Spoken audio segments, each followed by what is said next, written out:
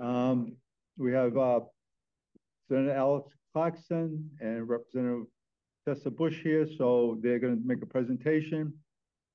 We're going to ask people to raise your hands if you have a question. We're going to take one question at a time, one person from the audience, one person from Zoom. If you have the same question, we're going to ask you to step back and have somebody ask a different question. We're going to take Woodstock residents first because this is a Woodstock town meeting. And 3 minutes at most to speak, depending on how late we're running. And with that. And we also ask if you want to speak from the podium and speak from the podium to the microphone there. So everyone on Zoom will hear you as well. State your name and speak clearly. Thank you. And don't worry if you forget, we'll remind you. Would you be able to use the microphone up there? It's very hard to hear. We don't have a microphone for the room, unfortunately. We'll try to shout. Speak louder, please. Yeah. Yeah. Thank you. Thank you. Okay. With that, additions and deletions to the agenda. We're just going to delete the financial reports with the packed agenda. Select board has questions about it, please email me and I can get back to you. Or if any residents has any questions about the financial reports, please email me, eduffy@townofwoodstock.org, and we'll get back to you as soon as possible. Okay. I skipped citizens' comments. Unless it has nothing to do with tonight's guests, we'll listen to comments. Otherwise, Roger. Why not? This is a very quick comment. I had a chance to. Oh, Roger, can you just see? Oh yeah, I'm sorry. My name's Roger Logan. You are the expert, so. Yeah. I had a chance to hear the presentation of the water company report, and there was something either I didn't understand or at any rate, I wanted to make the case that it was a little bit unclear to me whether or not the land where the reservoir is was going to be part of this deal. And from my perspective, it's very important that it be part of that deal, and it's very important that there not be any preconditions on that being part of the deal, that it has to remain recreational or whatever else, because it's potentially a significant asset for the town. So I just wanted to make that. Thank you. Thank you. Thank you. Just a point of clarification on that. The water working group has no authority on what happens in the town. They're a group put together to kind of research the aqueduct and the status of it. They will make a report to the select board in due time, and the select board will be the one who takes an action going forward. So whatever the working group recommends, select board will consider, but they don't have to take their recommendations if they don't want to. Okay, is that all for citizens' reports? Hey, manager. I wish I had a more exciting report with everyone here. Before I get into that, I will say I'm happy with the turnout today. This is great. I wish every meeting had this turnout. I know there's a reason why most people are here, but I would encourage people who are here to attend meetings if you can. Attend town meeting, village meeting in March. The more input we have from the public, the better we can do as your public servants to better serve you. So anytime you can come, it helps us out and helps you out in the long term. With that said, last night, the select board voted to approve the FY25 budget for the town and sewer. That will now be prepared for a town meeting in March. So we're excited for that. We are aware of the current status of the roads. The unseasonably warm weather with the rain has created a mud season a few months earlier than we had expected. A crew is out working. We are severely understaffed this week, unfortunately, so they're doing the best they can. But if you have any issues, please call my office, and we'll do the best to fix the road as soon as possible. I want to thank the Ottaquechee Yacht Club for hosting the town hall holiday party last week. They gave us a room, reserved tables for us, so I want to thank them for that. And just a reminder for everyone that town hall will be closed Christmas Day and New Year's Day, 25th and the 1st of January. That's all I have in my reports. Hey, you're up. Where do you want us to stand? Kind of, Over here. Yeah. I got 3 seats. and I'm actually gonna, I think because that's a mic, This right? is a microphone, yeah. Great. So why don't you? You share a screen? You got to join the Zoom. Yeah, I did. Oops. you need to make us presenters. I think. Nikki, can you make Ben and Tesha presenters? She's on the computer. Oh. Nikki is all around, as I like to say.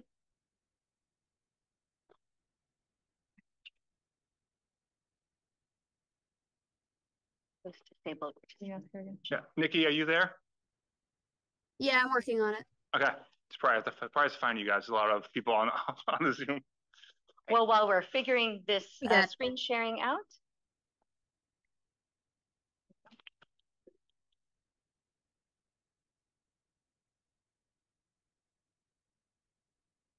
All right. So I'm State Representative Tesha Bus. I sit on the House Education Committee. This is my first year of being in the legislature. Can you hear me? Yeah. Great.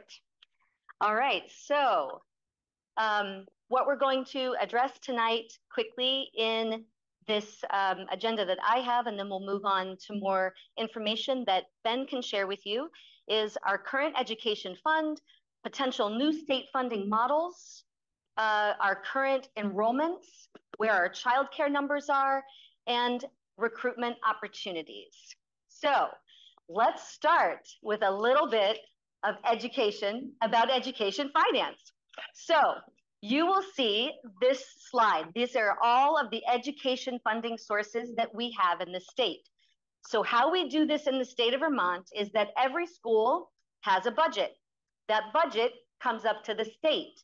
At the state level, we look at all the revenue sources. So as you can see, it's not just your property taxes that fund education. It is also meals and rooms. It's purchase and use. It's Medicaid and lottery. It's sales and use. So whenever we start talking about taxes, even on the local level, you have to also just think about how that interacts with your property taxes when it comes to the education. So non-homestead education property tax, as you can see, it is significantly more. In 2023, 38% of the education fund came from non-homestead taxpayers. Now, across the state, we set one rate for non-homestead taxpayers. And in most towns, or in more towns than not, that rate is higher than their non-homestead rate. Now here in Woodstock, it's the opposite. Our homestead rate is higher than the non-homestead rate. That does not mean that they don't contribute meaningfully, and as you can see, less than homesteaders. And why? Because our homestead rates have an income sensitivity built into them. So if you make under a certain amount of money, you don't have to pay your full property tax bill. So that is one of those reasons. Senator? You might just divide out non-homestead, what that income is, commercial and. Yes, non-homestead in the state right now is everything except for you being a primary resident of the state of Vermont. Now, Senator Clarkson worked very hard on legislation this last year that would take that non-homestead rate, which is right now just one big pot, and spread it out and give it different categories. Why is this important? Because then we could look at the differences between our nonprofits, our businesses, our second homeowners, and such. So the Vermont Department of Taxes is looking at how they would create those categories right now. They'll send them back to the legislature, and after the next group of people get elected, we will look at those new categories and then attach different tax rates to them. So that's what's in the mix. And it's important in a town like Woodstock when we have a lot of second homes. So please know that we're working very hard for the unique qualities that we have in our community to help our homesteaders. So that is education finance. Oh, well, the final part to that is once we look at all the revenue streams That helps us to create that non-homestead tax rate. And then we have a homestead tax rate, right? And it's important that we regularly assess properties, because if we don't, we have to go through this correction. So if your property, like in Woodstock, is under market value, we have to bring that up to a guess of what we think is market value. And that affects our taxes as well. So if we regularly do town-wide assessments, we can know whether or not that figure really is accurate. Now, one other thing I wanted to mention about our school district is we are a union public school system. And it's really important to the state of Vermont and to the budget of the state of Vermont. The state auditor put out a report that we read in House Education. Private education in the state of Vermont costs taxpayers an extra $3.8 million. That is $1 million per 1,000 children. If we had an entire state of privately educated kids, we'd be spending $80 million more on education. So I'm really proud of our community for being a union public school district. So as we look to the future of how we might fund education, how we have been funding education up until 2007 was that we gave one blanket pot of money to the school district. It was traditionally about 30%, but in a town like Woodstock, with our CLA being what it is, our property values, we would have likely gotten considerably less. And so as we look to this new model, we're certainly looking at the fact that we are doing construction financing in an equitized education funding system. So that means every kid in the state gets about the same amount of money to be educated. That was a Supreme Court ruling.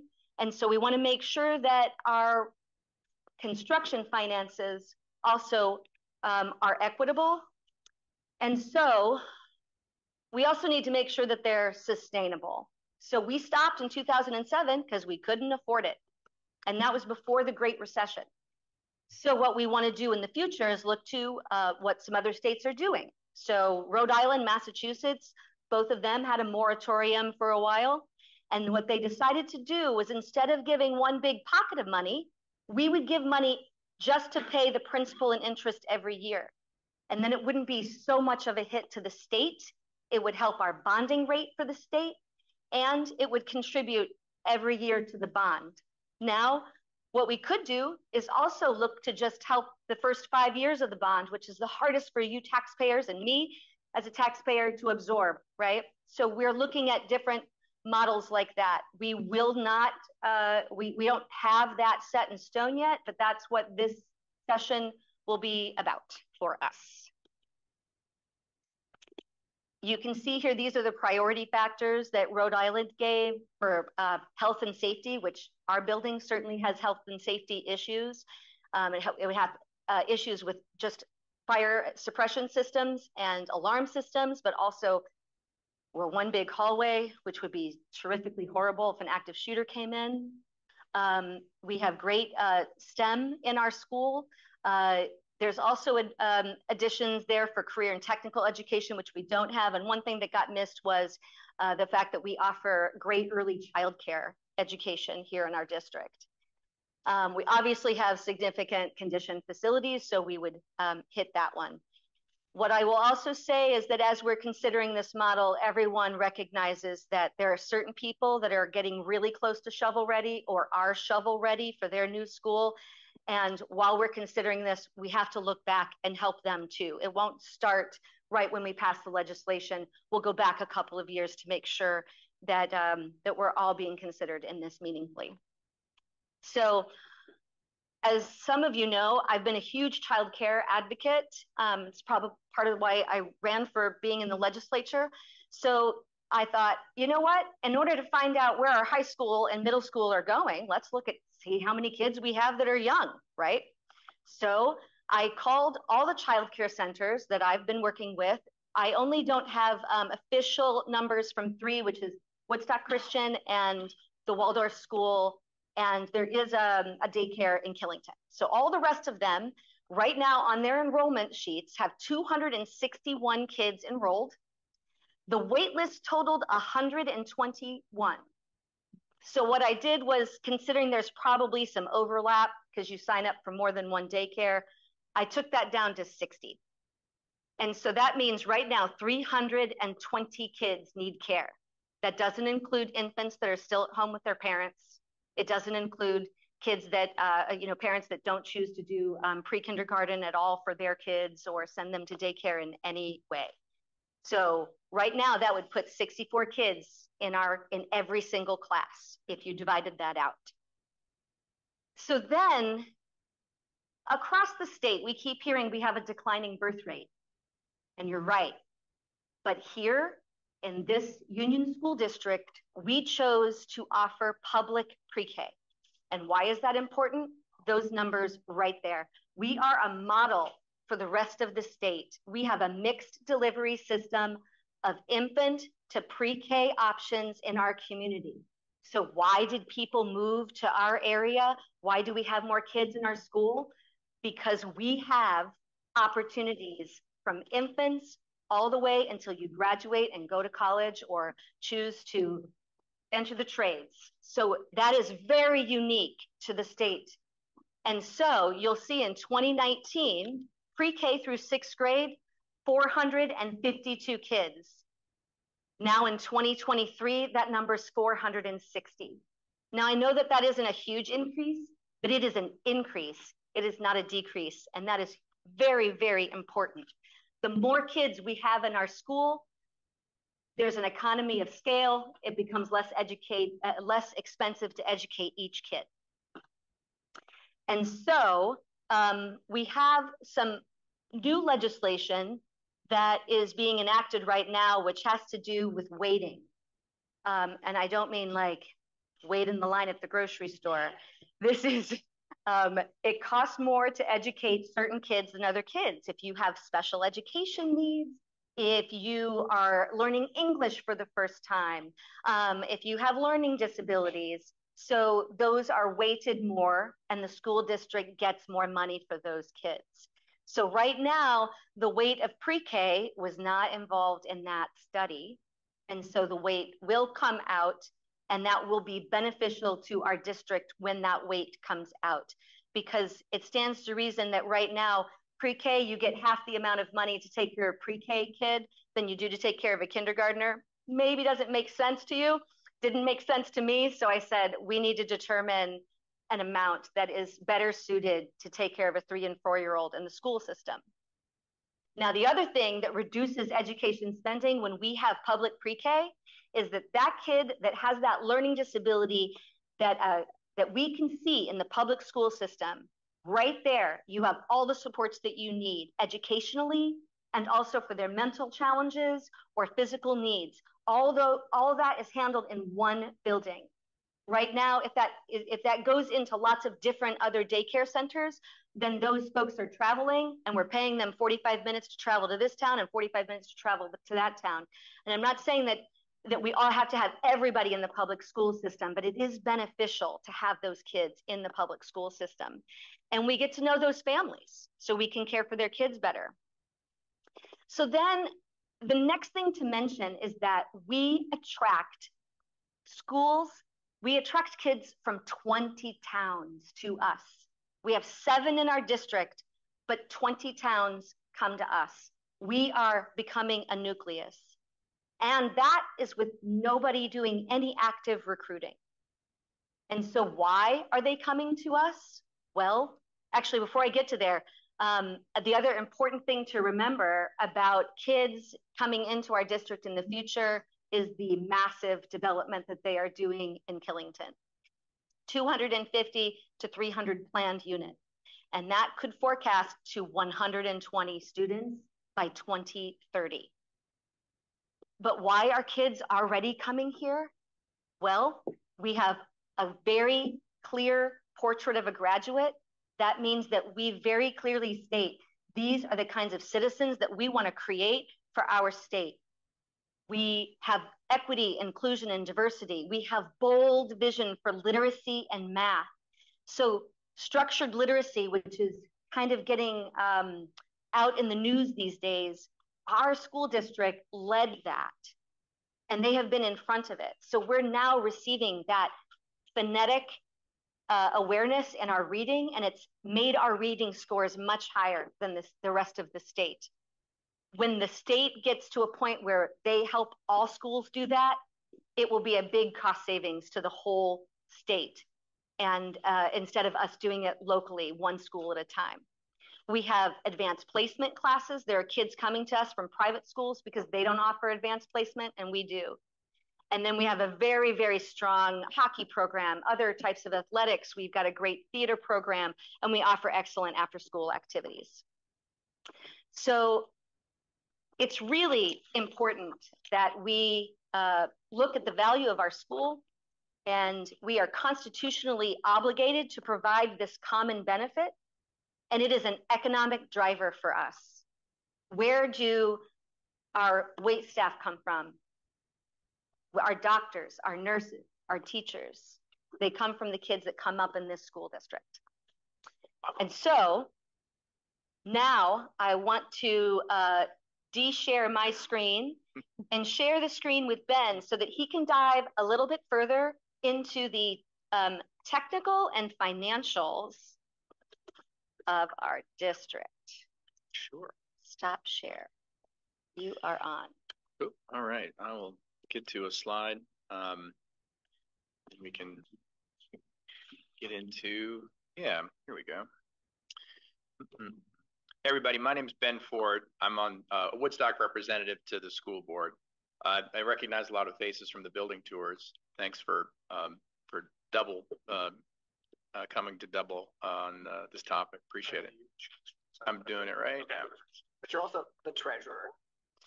Finance chair. Finance chair and vice chair. Vice chair, new build chair. You wear a lot of hats all the time.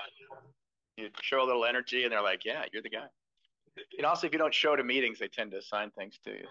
But all right, so I want to go through some things that are a little bit just in terms of how does the tax rate get calculated, right? And I don't do this in the new building presentations, but this is just kind of the basics of how education finance comes down to the individual level in our state, right? And so the first thing you have to take is just your budget, the school budget. This year you'll see is going to be somewhere around $30 million for, the entire district. And we've got, 5 elementary schools and a middle school, high school building in our operations. Then there's an amount of money that gets Tesha talked about the state education fund. That's not local revenue. That comes from Montpelier. It's a centralized source for everybody's taxes across the state. But there are local revenues. There's grant funding that comes in from, say, special education programs. There's tuition dollars. Tesha mentioned the 92 tuition students that we get. We don't have to, for every one of those tuition students that we have, we don't have to include, there's an amount that we charge their sending district, around $20,000 for high school kids, that reduces the amount we have to raise from our taxpayers, right? So you take those local revenues out of the equation and you get something that's called education spend. That's essentially the amount of money that we have to collect from our taxpayers, everybody here and in the other 6 towns of the district.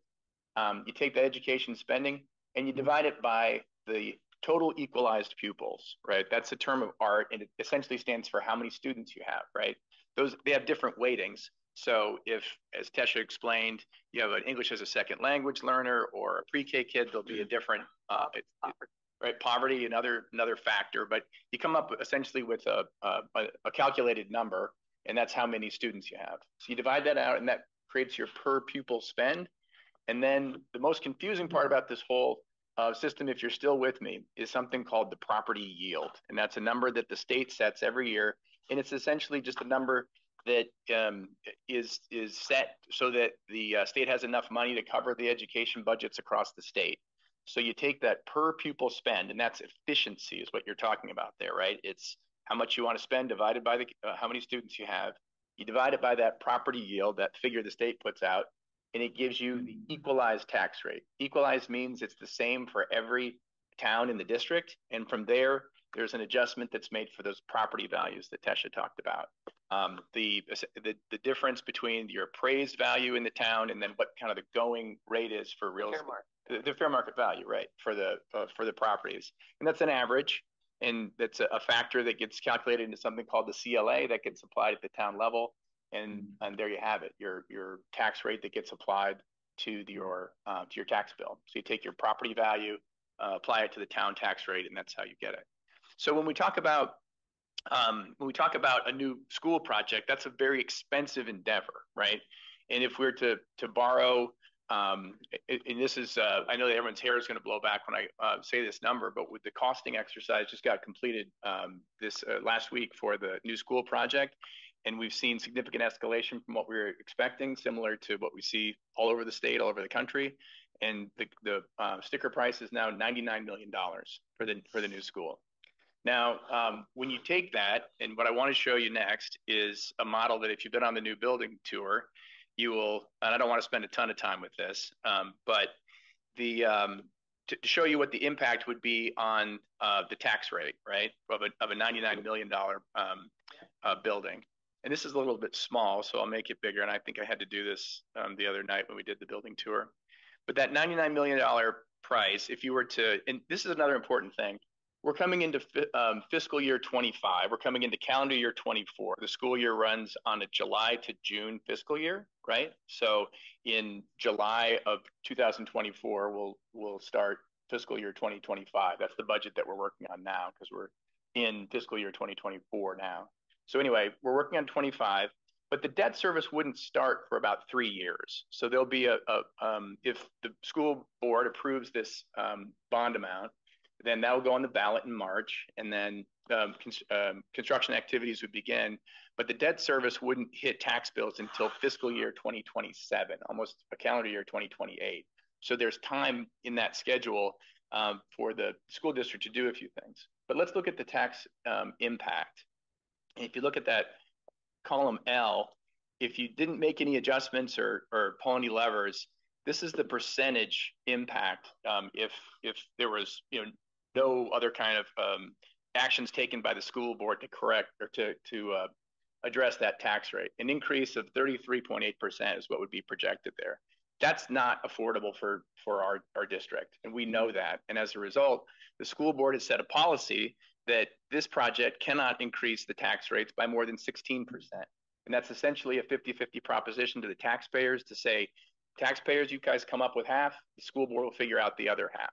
And we did that because we looked around the state and we saw a number of other towns attempting to pass school bonds, and they were failing all over. South Burlington failed.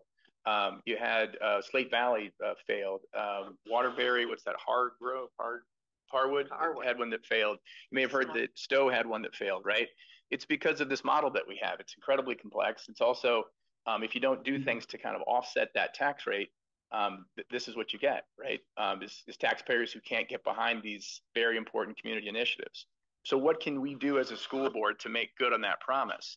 The first thing is looking at just the shape of the loan. This is 20-year money. That's kind of the standard that you get from the Vermont Bond Bank. There's other sources of funding. Killington's TIF district, for instance, they went to the USDA. They've got a rural development program.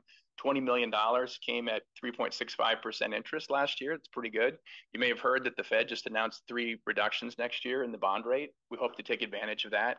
So if we can get interest rate at, say, 3.5, that's what we have modeled, and then we can stretch the bond term. Both the USDA and the bond bank will give you longer terms, go to 30 years. Stretching that term makes the overall project more expensive in the long run, but it keeps the tax rate low, and that's what we're trying to solve for, is to keep because you think about it, our taxpayers are only one part of the equation, right? It's the overall state that pays the bill on this thing.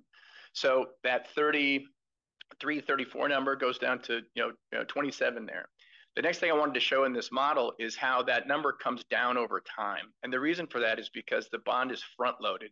You can see that these repayment amounts, the most expensive one is in the first year, and it gets consistently less over time. That's because it's not smooth like a residential mortgage is. So by the end of that bond repayment term, you're looking at something that's significantly less expensive than the start. And so about half. And as a result, this becomes a relatively short-term problem. Like Tesha was talking about, the state is looking at this and saying, okay, the biggest impact is at the front. So what else can you do to smooth that? And you can raise money, right? We've presently got $3.5 million committed towards this project. Our year one goal is 5 million, right? We think with 2 or 3 more years to work on it, we can probably get there. So I think that's pretty conservative, actually. $5 million there, and then setting an annual fundraising goal of $500,000. What does that do to your interest rate, or the impact to the taxpayer? It's getting closer, right? But the most significant thing that we can do, and this comes from the idea that the whole tax rate is set by that per pupil spend, is drive enrollment. And this is what we're most excited about, because when we've got increasing enrollment trends at the early education levels, and the ability to lean into things like Killington's development, or when NESDEC, the New England School Development Council, looks at these kind of pandemic factors and says, yeah, your school district's going to get 120 more kids over the next 10 years. You project that enrollment, and that is easily the most powerful thing in the formula. If we can add just a kid or two a class each year, right, say 20 students, and I've got this capped at 1,200. This is pupils. We've currently got about 1,000, so we're looking at adding about 200 kids, and that would be over a number of years. That makes dramatic differences to the tax rate, and you can see that here. Adding just 20 kids in year one would bring us pretty close to that number. So we're that commitment of 16%, and then in the second year it's coming down dramatically as a result of that continued enrollment going up. So that's the plan. It's to recognize the trends that we have in our community of growing enrollment, lean into those trends, build a school building, promote that enrollment, and watch the tax rates come down and down. And I wanted to show this graphically. This will be the last thing I do with this model, and thanks for bearing with me. Is that there's this notion that we can do nothing, right? And it's just not true. Let me go back to this enrollment tab. The state came out with a report last year that had $22 million worth of immediate repairs that our facility needs, right? We saw that come home to roost in March when we had to go to bond for a $1.2 million upgrade to the heating system on the high school side. That project came in over cost because of trends that we see with inflation and labor shortages in the state. That project has pretty much wiped out our capital reserve, at least cut it in half, right? Now we're kind of a sitting duck in terms of future problems that we know can happen at that facility. But if we take the enrollment trends as we've seen over the past 20 years, that is, we've lost about 220 kids over 20-year time span, going down to about 2015 when those trends started to come back. We can get those 20 kids back. Those 200 kids back. It makes a massive difference in terms of the tax rate projection. And I'll do this here.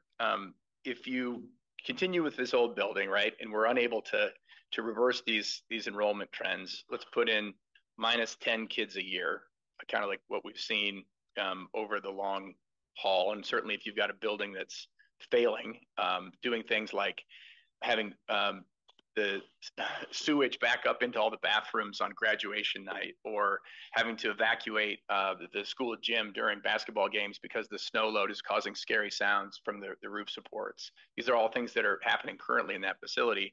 We'll continue to see kids not want to go to school there. And the tax rate will look like this. That yellow line doesn't exist. It's one that people would love to have exist, but we have an expensive building and we can't continue to do nothing. That's essentially, if we could afford to maintain that building on about $500,000 a year, which is what's in the current buildings and grounds budget, but that hasn't happened for a long time and it won't continue to happen. The red line there on that graph is the cost of what happens if we have to fix the problems that we have. That's actually only about $12 million worth of the 22 that the state's identified. And then we'd have to build a replacement facility for about 400 kids, which is what would be left. And that's what would happen to the tax rate, right? It's currently at $1.51 per $100 of home value. That's the equalized rate. It would go up to like $1.90. With a new building, you see that's the blue line. It's expensive at the start, but if you can absorb that initial 5 years and then work on driving that enrollment, it's incredibly powerful in terms of the tax rate. You're looking at over, you know, the point in time that those two lines kind of intersect is really quick. You'd be there within, you know, about 5 to 7 years. So those are the trends that we're seeing as a school board for lots of reasons. Why we're recommending that we, you know, build a new facility versus trying to repair our old one and address the problems that it's got. And I guess that's what I had to share with everybody tonight. Yeah, and that first 5 years, that's the reason why I called the treasurer on Sunday night and said, please, please help us with those first 5 years. A little bit of money over the course of 30, meaningful. A little bit of money, more money or a smaller amount of money even over 5 years, priceless. Yeah, if you added if we were either, you know, able to get it from the state sometime in the next, say, those first 5 years, they'd take that to 10 million, or you know, continue to privately fundraise. This is what that would look like, right? You got that. It's right in the same. Yes, essentially the same range. So, and then it's really powerful. Right. The board member is going to ask questions first, and we'll open it up to everybody, and they're not going anywhere for a while. So, right. And I just would like to, just quickly, if I may, I think all of us are under the impression, oh my God, we have to pay for this $99 million. It's huge. But actually, the biggest impact on our tax rate is the principal and interest payment. That is the huge challenge, as Ben has said. And I think if we can figure out a state formula and figure out how to, again, finance state construction aid for schools, which we have not done since 2007, I think we can really address that principal and interest, particularly in the first 5 or 6 years, for any school that undertakes a huge construction project like this. When we stopped funding school construction in 2007, the state, you know, we were beginning the Great Depression, recession of those years between 2007 and 2010. We had a 9-year wait list. It's not like people got that money right away. If they had a school construction project, they got on a wait list. What we're hoping to do is create a funding source that will be specifically designed for school construction, that will go directly to that. And I think the smartest way we're looking at is at the Rhode Island model that goes directly to paying principal and interest rather than construction costs per se. Mm-hmm. So I think if we can get to a place where we can come up with a designated school construction source, financing source, how we do that, it's part of what we'll be discussing this year. We will be able to nibble away, you know, people will still have to apply, school districts will still have to apply, they will still have to be reviewed, but looking at paying for interest and principal is a lot more manageable cost to juggle than paying actually straight construction costs. The other thing, what was I going to say about state? Was there something else on? We're looking at just a variety of different ways to do that. So we will stay tuned, but we're hoping to end up with a defined source for that school construction income. So that's one of the key objectives. Oh, we're doing a school facilities task force this summer.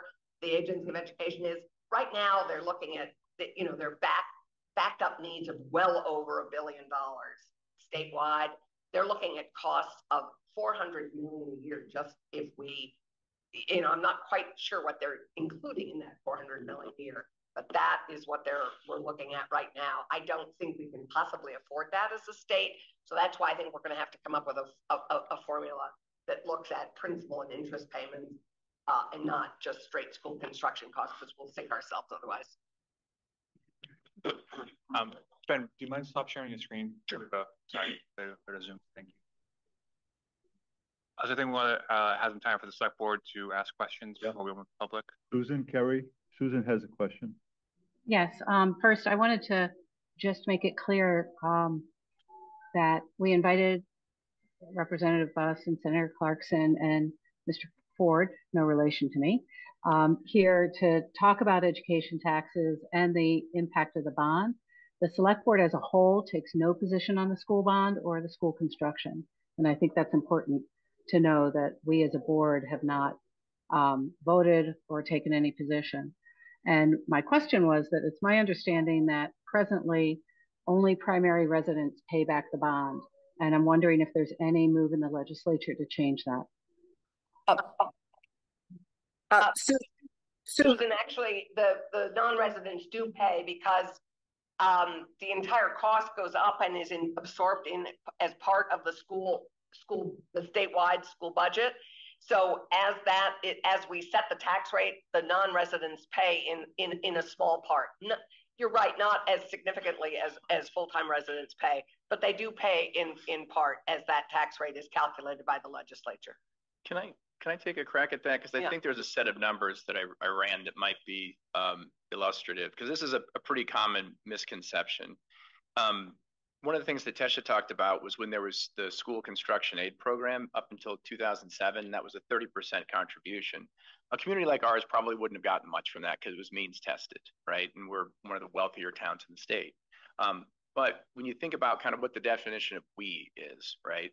That is, is we the homestead taxpayer, the people who live here primarily and vote on things? If you think of it from that perspective, and that's certainly how the state looks at it, it's the homestead taxpayer versus the non-homestead taxpayer. How much of those non-homestead taxes go towards our school budgets? How much of it would go towards the bond? That's a set of numbers that I put together, and I want to show them here. The most recent numbers come from a couple years ago. Each year, the Vermont Department of Taxes puts out a property valuation report, and they report on how much money is collected in taxes. Some of this is going to boil your blood a little bit when you think of it from a pre-Act 60 standpoint. But the numbers here, this is from calendar year 2001. You can see that as a school district, this number here is what that education spend was, what we needed to collect from our from taxes. That was $17,300,000 is what was spent to be spent that year. And what was collected from the homestead taxpayer was only $12,300,000. So there's a $5 million gap that essentially came from the education fund, right? Now, the thing that would boil someone's blood is that before Act 60, this non-homestead contribution from the towns in our district was about $35 million, right? Amounts that those non-homestead properties were sent to the education fund. If we didn't have this kind of pooled resource, then we could build this school building every 3 years without touching the tax rate. But it's a good thing for the state. I think that's something that we all need to bear in mind, is that Act 60 has done a tremendous amount of good for a lot of communities everywhere, and it's a workable system. I mean, I think it's something that when and I guess what I wanted to show you is on a percentage basis is on any given year.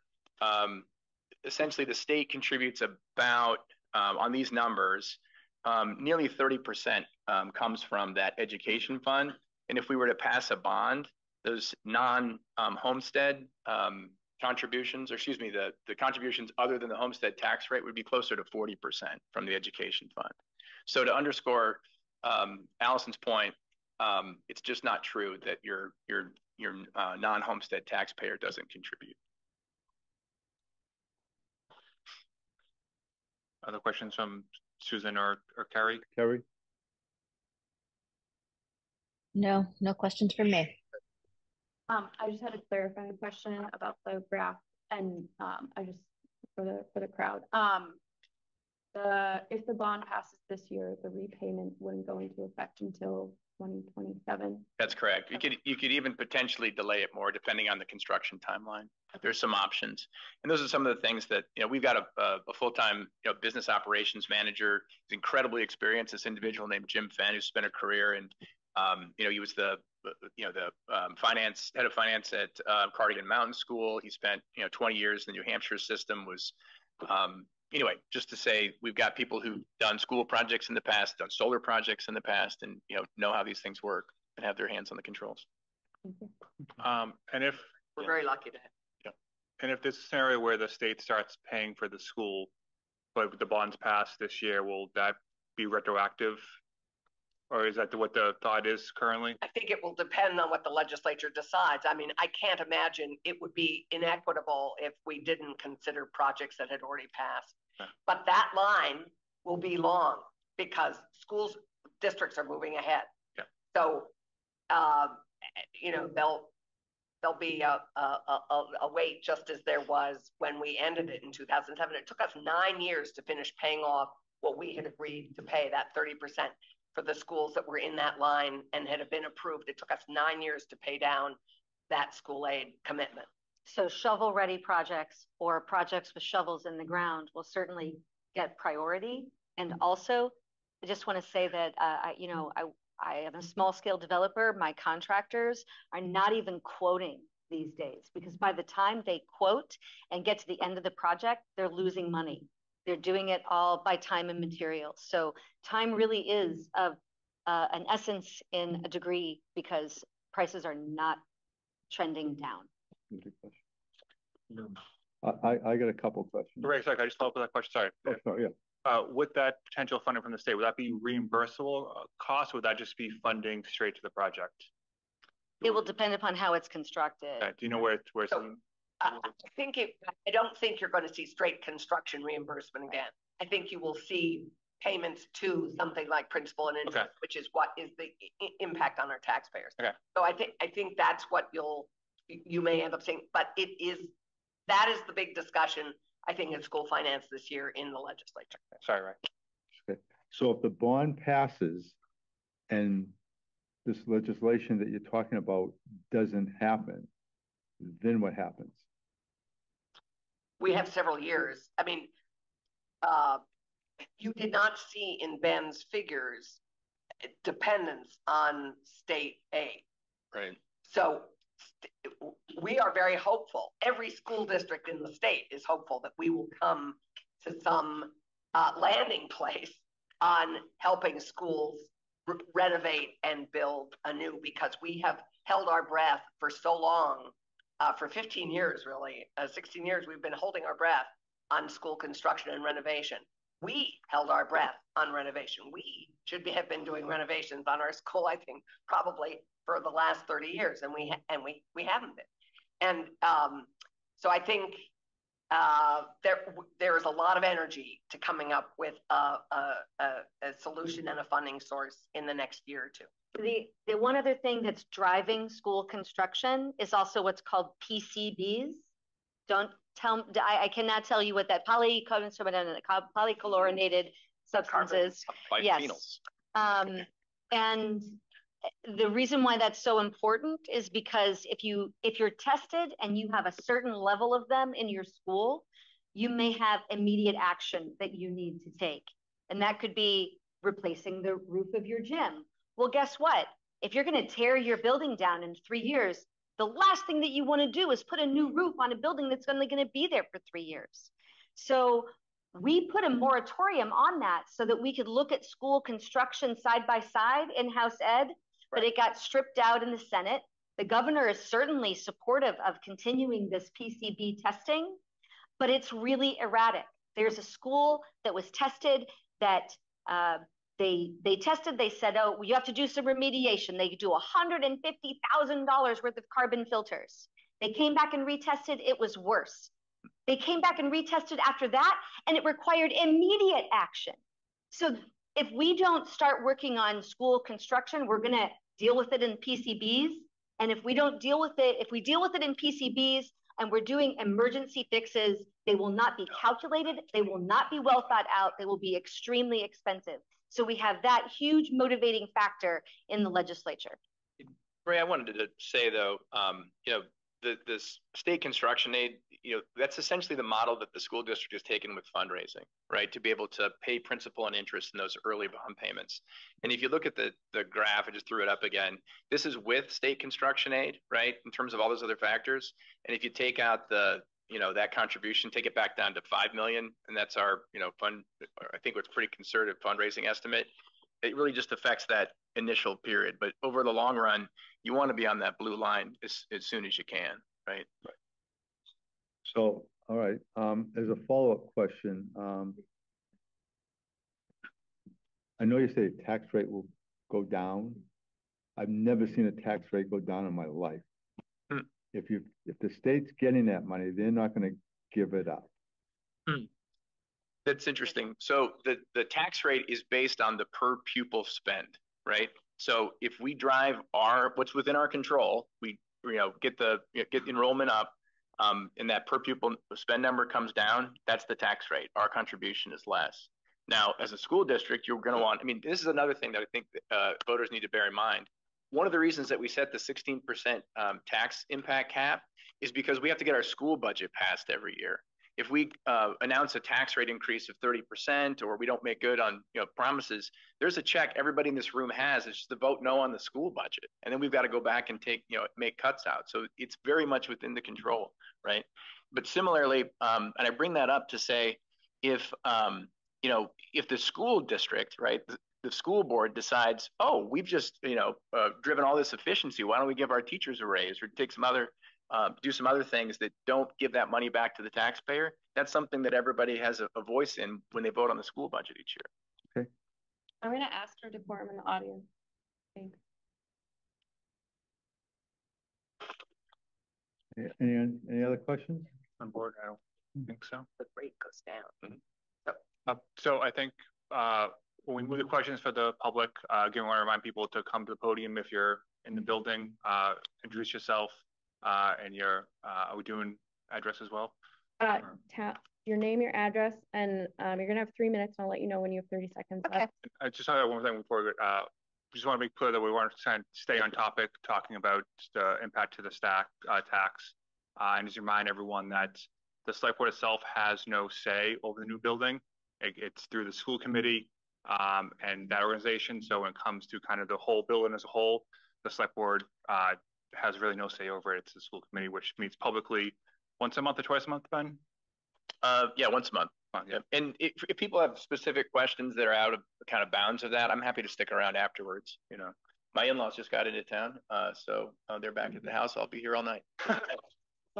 Just kidding, sweetie. Watch it. There is. Name and. Oh, I'm sorry. That's okay. Sherry Sachs, 34 High Street, Woodstock. There was a fairly substantial group of us that have been emailing and compiling lists of questions related to the school project and tax rate and financing.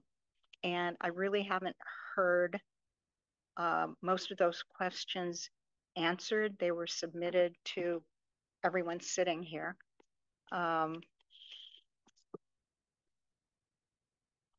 Were they sent to the select board?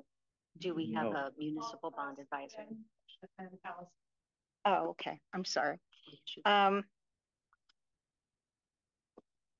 You started saying that the bonds would be issued through the bond bank. So then do they bear the rating of the state? That's an interesting question. In terms of the rating, I mean, you're borrowing the money at the local level, right? So I guess it's the school district's, credit worthiness, but that's what you're looking at when you're borrowing the money. Okay, so if your projections say that you need 18 to 30% tax rate increase, what would the rating agencies say in terms of affordability of those numbers? It's a good question. I don't know the answer to that. I was in muni finance for 30 years. That's why I'm asking. That will impact your interest rate, which will again impact the cost of the transaction, which will again impact the tax rate. Yeah, I guess I would say you can look to other communities. The one that we've had our eye on the whole time is Burlington, who just last year passed their high school project for the second time around.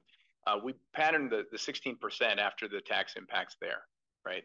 That's why we set that goal. So if you're telling us that you plan to cap that at 16%, but your models demonstrate that you need significantly more than that, how is that going to work in terms of rating or repayment? Well, if you get if you see a tax rate projection, I guess in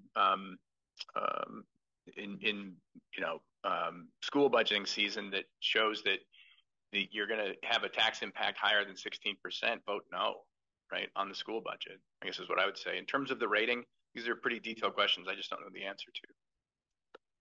But one of the levers that Ben did mention is stretching out the bond rate. So that makes the payment lower, which keeps our tax rates lower. So that was an initial, a leveler that was in the presentation. The 3 years that we don't start paying, is that capitalized interest during the construction period? I don't believe so. I guess that we need to take a look at that. And there's some, you certainly know a lot more about this topic than I do. Maybe anybody in the room does. But, what would be a good idea is to get in touch with our business operations manager, Jim Fenn. He's probably got a lot of answers to the questions. But one more question. During that period, if the bond passes, despite the fact that we're not going to have to start paying for a number of years, would it make sense to start gradually ramping the tax rate to minimize the big hits down the road? Yeah, I guess you'd have to figure out what you're going to spend that money on if you're going to increase the tax rate. One of the things that's difficult, and I know, John, this is something you suggested, was establishing a capital reserve with taxpayer dollars. The state doesn't allow you to do that. You've got to release those funds. But what we can do, and this is something that we're looking at, and I don't want to take anybody into a deep dive on the latest kind of legislation on reweighting, but there's currently like a 5-year period, and this is a good takeaway for tonight, that the state, as they've implemented new student weightings that what we're talking about in the models, they've established a system where there's a cap on tax rate increases at the town level of 5% for the next 5 years. And during that period, some towns like ours are kind of beneficiaries of the new weighting. We have like more students than we used to in terms of the per pupil spend. We've got some capacity, tax capacity, to kind of get our budget right. And what we're looking at is actually paying down debt to free up that tax capacity so that we can take on more, so that when the principal and interest payments come due, that will have less of an impact on the taxpayer. Okay, thank you. Thank you. Go ahead. Yeah. Oh, I just have a quick question. Sure. The other tax we've heard about, which we haven't mentioned yet, is that 18.5% above. That's above the 16%. Is that correct? Yeah. So for it's interesting. 18%. Yeah, that's interesting. What Ray's referring to is a letter that our tax commissioner put out every December 1st each year. There's essentially the state tax commissioner sets that yield amount, that property yield, and they put that out in a letter. And when he did it this year, he kind of sounded an alarm. And this is a little bit of a political game. And Allison, I don't know if you've got a perspective on this, but essentially saying, hey, if a lot of it had to do with that 5-year tax cap, because he was limited in where he can get, the state's limited in where he can get money from. And that's why everybody's pretty much going to be subject to that 5%, whether you'd hit it or not based on your actual budget. The 18.5% is interesting to me. I don't know exactly how he gets there, because if everybody's taxes on the town level are capped at 5%, and that's on the equalized, right? And then you apply the CLA. What we have in Woodstock right now from last year is a CLA that would add about a third to your tax bill. And that we're undervalued 73%. Right. So we are not assessed at the fair market rate. Right. So that we have that. Which is, I guess what I'm saying is, if what we've seen over the last 3 years are some significant kind of hits to everybody from that CLA happening. Home values have gone up 50-60%, right, over through the pandemic, and you have to pay taxes on the fair market value of your home. So the impact that I guess I'm just guessing at this, but what I've seen is those tax liabilities going up by about 12% in each of the towns of our school district each year. And if that's going to happen again this year, if that's what he's seeing, it could be 5% plus that 12 or 13% is how it gets at the 18. But I'm not sure. I'm not sure either, but it is required by statute that he put out their prediction of what the school budgets and school construction and all the all the pressures on the ed fund and what we're going to have to figure out what the tax rate is going to be. Our job, I mean, it is, however, incredibly premature because many of you have emailed and many of you are very concerned. We're all concerned. We're all taxpayers. We're all in the same boat. So this is a projection that is before the schools pass their budgets. So we don't know what the budgets are going to look like. And before the legislature gets to work, and we do everything in our power, having served on Ways and Means for 8 years, we do everything in our power to bring that tax rate down because we're all taxpayers. And we bring in reserves. We bring in all sorts of different funding resources for us to bring that tax rate down. So it's incredibly premature and alarmist in some ways to have this figure projected. However, as you know, we have some serious financial headwinds we're sailing into. Healthcare for all schools has risen an enormous amount, and we have to deal with that. So your school budgets will be reflecting that this year, and school construction and sort of deferred maintenance for a long time. So those are headwinds that we are sailing into in terms of the education fund. I guess I would say this, and I put this up, I don't know if it's of interest to anybody, but each year, and I did this last night at the school board, we don't have the final CLA numbers, those numbers about the fair market value of real estate in each town. But an interesting thing did happen in our school district in the town of Pomfret last year. They completed their reappraisal. And the result of that reappraisal, you can see that where you start with that equalized tax rate of $1.51, and then the CLA gets applied. This was going into this current year. You can see that Woodstock on the far right is at that 0.75, and that's what raises taxes by about a third is the application of that. Pomfret was scheduled to see an 18.2% increase to their hit to the tax rate, but they completed their reappraisal, and it took their CLA number over 1, and as a result, it replaced it with these numbers, and they're really powerful. They saw essentially, and this is the rate, a 6%. Yeah, I'll do what I can here. A 6% decrease to the tax rate because they reappraised. Now, if you're getting your tax bill, your home is now worth a hell of a lot more because that reappraisal happened. So you're paying a far lower rate on a far higher amount. So in terms of the amount of money that you pay, that may be about the same, but it's going to be different for each individual in terms of how much they may have invested in their home or how different it is compared to the fair market value. You're shaking your head, Jennifer.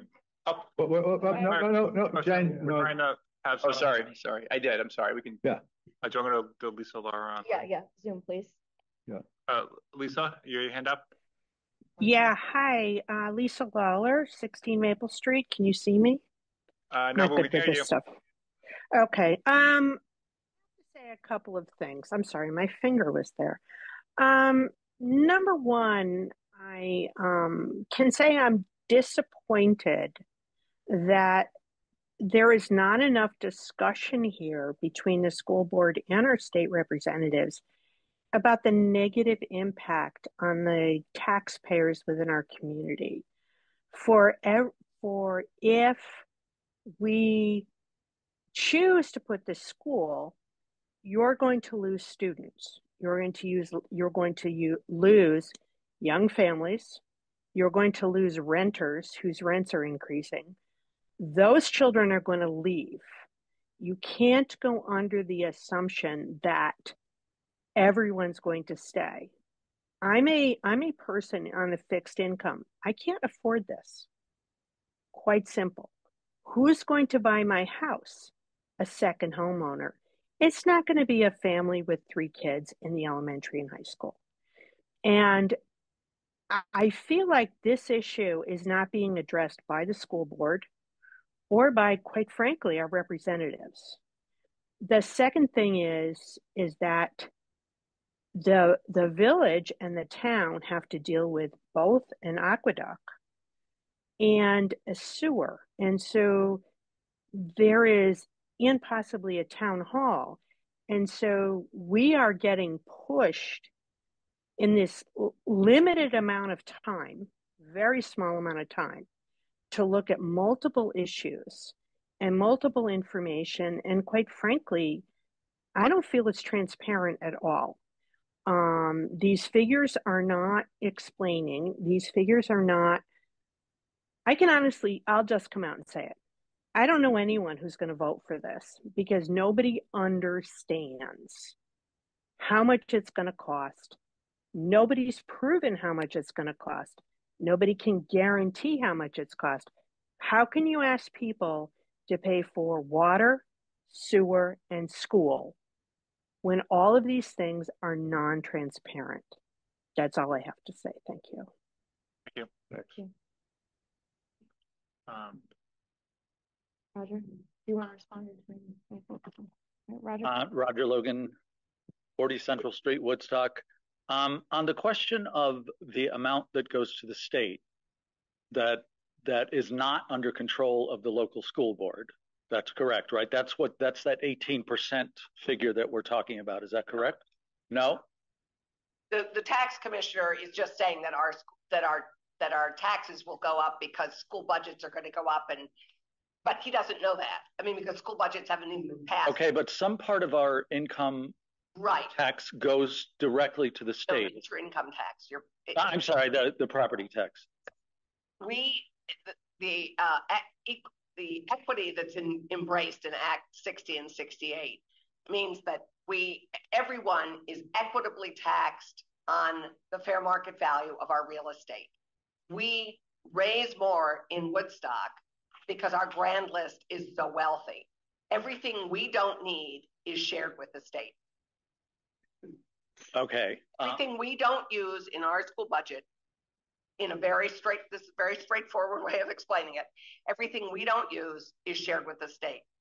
Okay, I think going forward, I'm still confused, but I don't expect you to be able to enlighten me right now.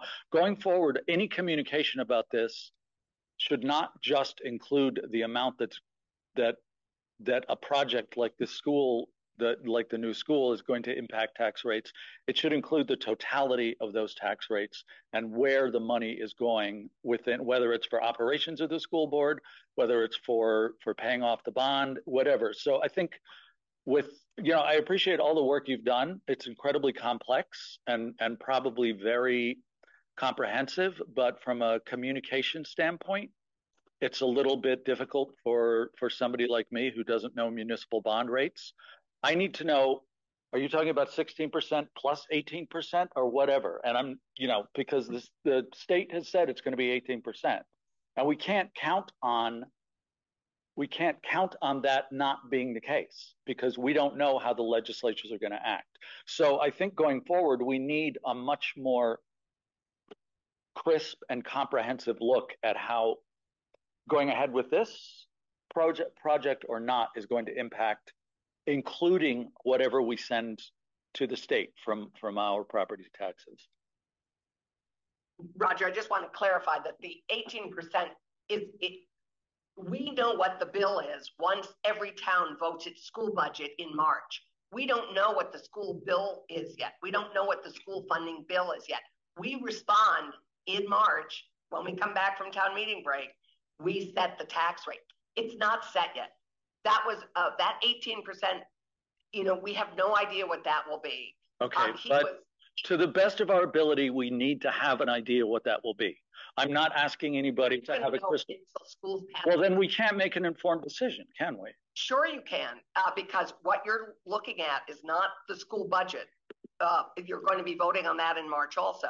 But you have a much clearer sense in March of what the bond is going to cost and what the total construction cost is going to be and what the bond is going to cost us.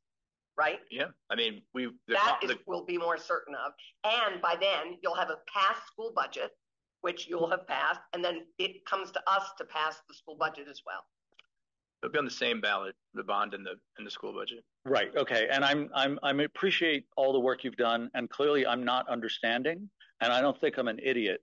So I need a much clearer. I need a chart with 2 columns and a bottom line. And otherwise, I cannot make an informed decision on the information I have right now. I simply cannot. And I guess that's a common, Thanks.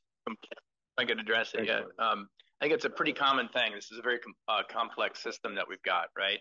And that's my intent when I created the chart that we put up tonight to show, you know, what we're seeing in terms of the liabilities that we've got and the investments that we could make, and the trends, right? So that's the best I've been able to do so far. If there are more suggestions, I'm certainly all ears.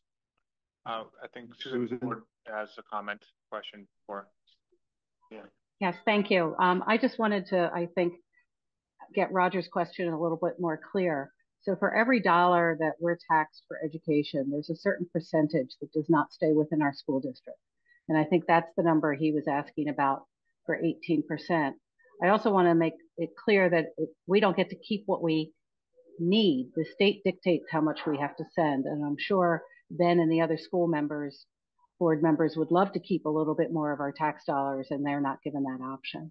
So, but if you could just tell us, I think historically, how much of every dollar we're taxed leaves our district, that might be helpful.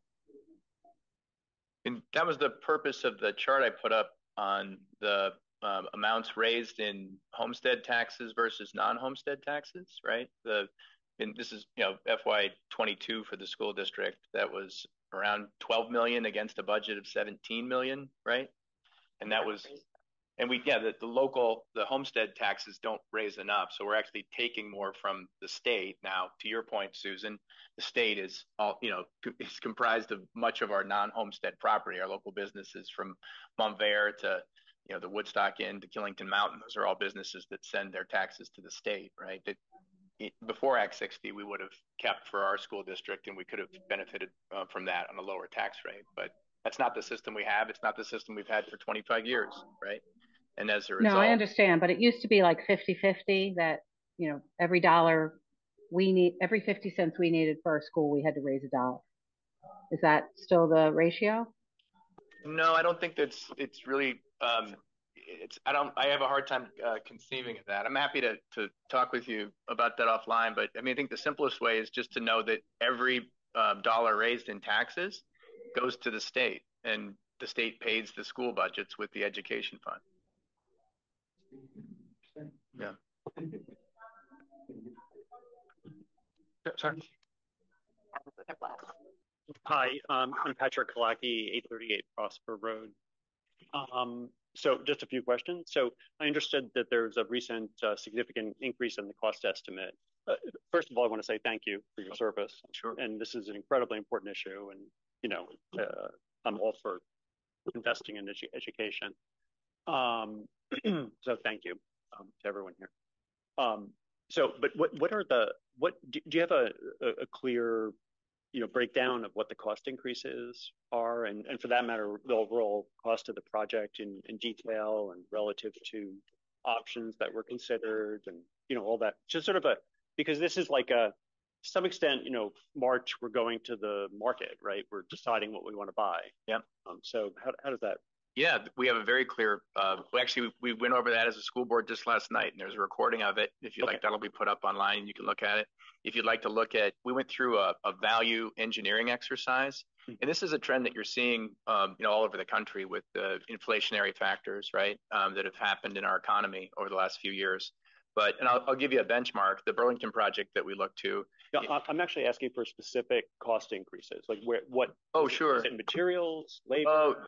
Yes. Hours. Yeah, it's labor. Like I don't know. I can speculate as to why there's a labor shortage. I think the dump of a ton of federal money, ESSER funds, right, for the school district, creates a ton of work for school projects and other projects around. So the contractors can kind of charge what they want, right?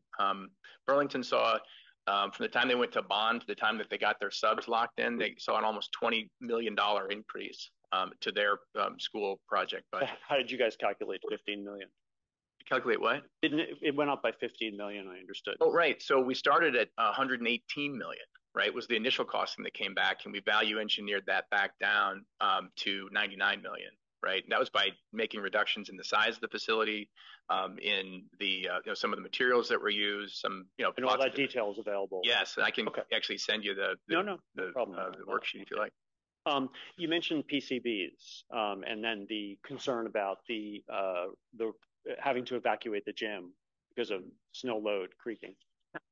What is the cost of BCBs going to be if it were had to be mitigated? We wish we knew. Okay. That's a part of the reason why I couldn't support continuing that legislation. All right. You probably shouldn't say stuff like that though, because it's a little too speculative. And when we're talking about such concrete, significant costs here, it just kind of muddles up the discussion. 30 seconds. So that would be not very helpful. And then the fundraising sources. I like the idea of raising private funds to pay for the school. That's a very kind of like, love that idea. Someone else can pay for me. But what are the sources? Because generally you don't get anything. They're private individuals who, most of whom prefer to remain anonymous. I'd say, wealthy. We've got a lot of wealth in our community, as I think anybody knows who's lived here for any period of time. Some, institutional funding. Right, there's a huge interest in the green aspects of the project, the net zero, trying to match the facility with our hockey arena, which is the first net zero hockey rink in North America. Right. Okay. So $1 million in private funding is just to help reach those net zero goals. I see. Okay. Sorry, Thank you. Thank you. Thank you. There are. Anyone online?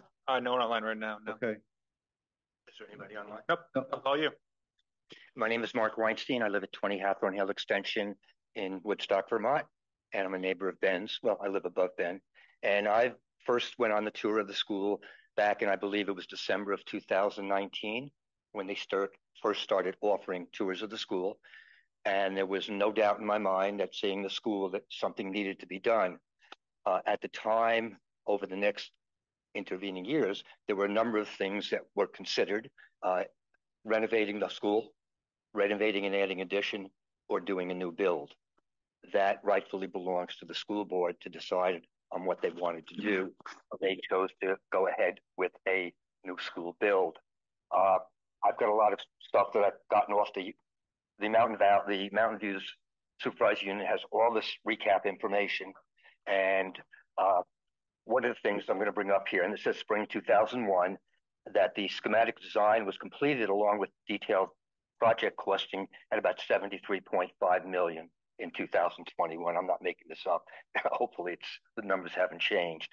And I think an escalation clause was written somewhere along that time also of at 5%. Does that sound right, Ben? Not a clause. It was just an estimate that architects said we could. And that estimate is not anywhere near close. Woefully low. If you go from 73.5 million to 118, it's closer to a 10%.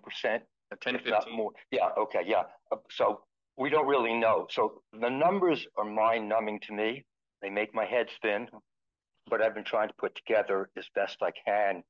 As far as when I went on the tour, they were considering doing a bond issue in 2020 or 2021. But as Ben said, and as it said on the website, they decided to wait because South Burlington had a $209 million bond issue. South Burlington, I believe, has an increasing school population. That school vote wasn't even close. I could say it's 4-1, but that's meaningless. So I'm going to give you the total number of votes that were reported. 79%, 6,514 voters voted no, 1,712 voted yes. So it was a 4-1 margin. And what I read recently, what they've done, I was wondering what they did going forward. You have 30 seconds. 30 seconds. Okay. What I read going forward was that they're putting in some sort of net zero portable classrooms. As far as the issue that Ben brought up about Burlington itself, yeah, 109, 210, $20 million increase in only from spring to the fall. So I find it hard, as Roger said, to believe any of the numbers that I'm given. And I know most of you, and I hope Tesh and Allison, we're going to present a more overview of Act 127, et cetera. And that's what a lot of people refer to. You can read Craig Olio's letter of November 30th, which projects the 18.5% increase. And that's why it's hard to, even though we need this, it's hard to go ahead because the numbers are going to be way higher than everyone's predicting. And as other people said, that's it. And the other thing is, I don't come to board meetings because of the 2 and 3 minute thing. You can't. The school board limited us to 2. I stopped going. I understand. A lot of people here. I know, but you guys spoke a lot more than me. We got John Spector. Yeah, John, you want to go ahead? John Spector online. Yeah, thanks. Thanks for all the hard work. I have a comment and a request. The comment is for the past 25 years, we were presented, up until the last couple of years, we were presented with budgets that grew at about 3% a year, rarely exceeding 3%. And those budgets assumed that our infrastructure, and I think the first speaker mentioned, or maybe it was Lisa Lawler who mentioned, it's not just the high school, it's the water company, it's the town hall, it's the sewer system, it's the South Woodstock sewer system. The assumptions that we made for those 25 years of those budgets was that our infrastructure was going to last until the end of time. And I guess what we've now discovered is that the infrastructure doesn't last forever. And so as a result, obviously, if you have 3% increases for a long time and that's not sufficient to maintain things, then this is what happens. We can't avoid this. This is a problem 25 years in the making. This is what happens. What we can learn from it, though, is to not make this mistake again. And so I hope that we can figure out a way to start to plan for the future, however hard that is, because these numbers seem obviously are very large. The request, and I don't know if this is, I think it's a combination of the select board, the EDC, perhaps, certainly the school committee at the lead, is to think about the recruitment strategy. Tesha, I think when you started speaking at the beginning, you noted that our population had grown even without any effort made to recruit people. I think that's what you said. The only thing, we're going to have a new high school. We might not have this one, but we're going to have a new one. We might not have it in 3 years because infrastructure doesn't last forever. And that high school is going to cost more money than we would like to pay for it. The only thing that can bring our taxes down is more people. That's the only lever that can really change these numbers. And so I would like to request that the school committee think about, in a kind of a piece of the strategy going forward, what is the strategy for school recruitment? And, and again, I'm only one vote on the EDC, but that's the kind of thing that the EDC might consider funding, because that has huge impact on our economy. So I would just request that that be built in somewhere to the strategy. I realize you have a lot of other stuff to deal with, but that's actually the one lever that we might have some control over. And it's the only lever that makes a difference. Thank you.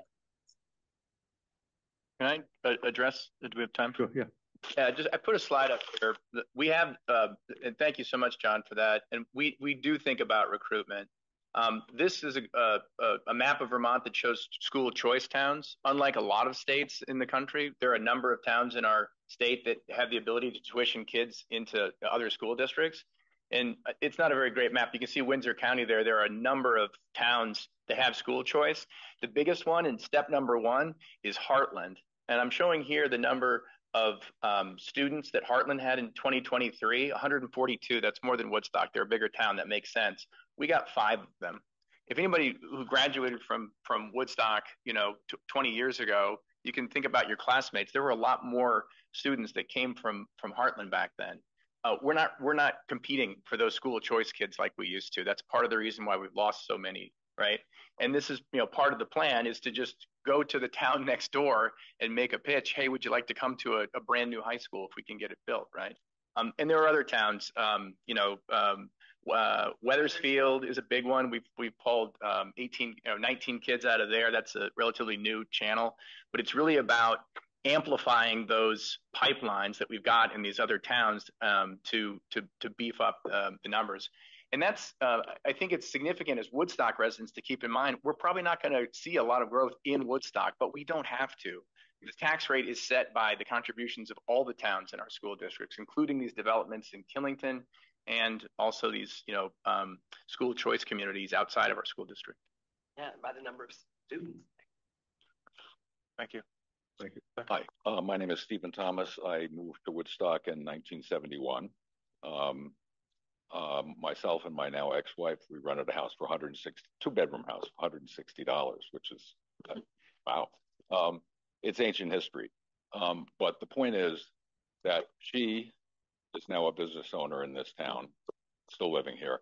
I and my second wife are business owners and stayed in this town. We were brought here, we came here, we chose to come here, and we stayed. We were able to stay.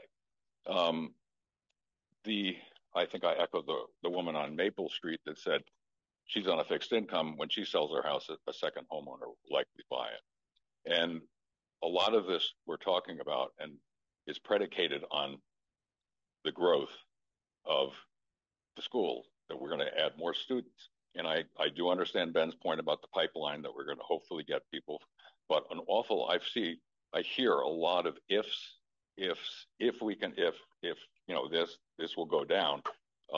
Allison used the term hopeful that the legislation will come up with some sort of, you know, legislation that will help the funding on this. So I remain unconvinced that we can see this, you know, this rise when we were going to get tanks on the bond and having it go down. I am really unconvinced. And again, I appreciate the work that you folks have done. And I know it's not been a 6-month project, it's been years. And I know that. And that brings me to a little second part of that, what I want to say is that we have seen a very professional, and I can't think of a better word than slick, but that's kind of pejorative, but a presentation about what we need for the school, the pictures of the broken clocks. And I appreciate this. The school has problems. And even the name of the meeting tonight was, you know, addressing our crumbling schools. I mean, it could have been better to say addressing funding of our school district. I mean, to me, that's kind of a negative to come into it saying it's crumbling. I mean, but that has been the presentation with a lot of what's been going on and with presentations to the school. What I would like to have seen, and I know that you haven't ignored the repair issue, is something or someone that was able to present and put the amount of time into what a repair issue would be with the school versus a brand new school. And I mean, everyone wants a new school. I mean, I'd love to see a new school. And there's a lot of things I'd like in my life, but can I afford it without, you know, throwing a monkey wrench into the finances? So I fear that the potential tax bomb of not being able to raise the enrollment of the school, and I remain unconvinced.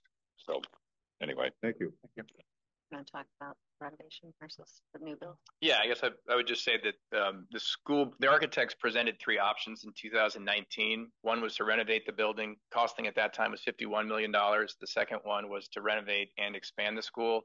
That was $76 million in 2019 dollars. And the third was to build a new school. And at that time, it was $67 million. In addition to cost, there were also considerations about the programming goals of the facility, you know, what we could potentially hope to accomplish, you know, and then also green energy goals, you know, recognizing climate change is a significant factor. The renovation option, I think if you applied the same escalators, you'd be looking at something in the, you know, 80 million or so today to do that same project. You compare that against the $99 million figure to have a whole new building. It seems to make more sense to have the new one. I also think that it's important to remember that the cost of renovation does not include the cost to relocate all those kids during the build. And I'll tell you, the cost on the kids with their mental health being displaced through COVID is significant. I ran a COVID learning school that we created right here, and we had kids with so many behavioral issues because their whole lives were completely disrupted. So we do need to look at the cost of what it will be on our children if we choose a renovation choice, because even moving them to another building, where is that? Do we bring in a bunch of trailers? What does that look like? That really has to be a huge consideration.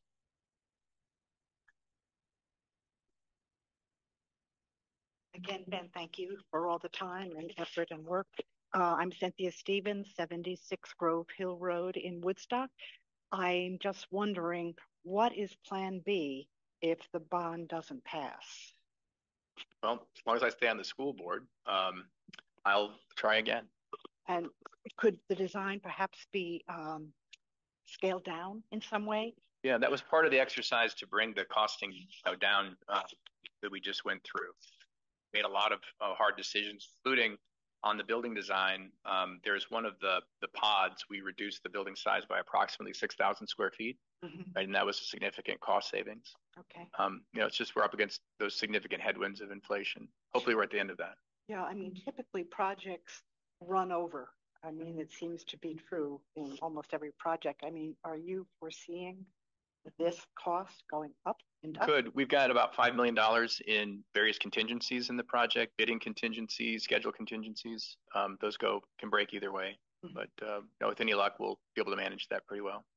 Okay. And you've got somebody on the contract and yeah, we've got PC Construction is the construction firm that was selected, and then we have an owner's representative, confusingly called PCI. But they're actually the owner's reps on the Burlington project, so active in the state. Okay, thank you. Yeah. Thank you. Hi, I'm Jared Adams, 41 Pleasant Street, Woodstock. My wife and I also own the Village Inn of Woodstock, so we're small business owners as well. So first, I'd like to point out that those questions that were emailed to, I think, for the community would benefit from responses to those. Also, too, I just want to echo what some of the other people have saying that, an 18 to 40% tax increase hike would hit a lot of us pretty hard. And I don't think that it would move the student numbers in the right direction. I mean, already you look around the room, I mean, we're not talking a lot of folks with school-age children. And if the tax rate continues the way it's going, it's not going to encourage more school-age families with school-age children. So I think if this comes to a vote, I don't think that looking at an 18% tax increase is going to fare well. And I would encourage you all to consider a more modest plan. So that's I think the objective is to keep with the school construction to keep the tax rate growth up to 16%. The 18% is what the tax commissioner projected as the increases to our school budgets this year. So is that on top of the state increase as well? Because then we're looking at 38% increase. Potentially. So already our taxes are quite high. I mean, comparative to other states and areas' tax rates. Yeah. I mean, what I pay in the village of Woodstock is pretty high. Yeah, and I guess I would remind you that the equalized tax rate will be limited to 5% increase for the next 5 years. You'll still have the CLA, the property value, until the town reappraises like Pomfret has, right? So that's going to be the regular budget aspect of it. And then the school project, should the bond pass, you're looking at a couple, 2 or 3 years before those payments would start. That's when that 16 would come in. Okay. Thanks. Carol?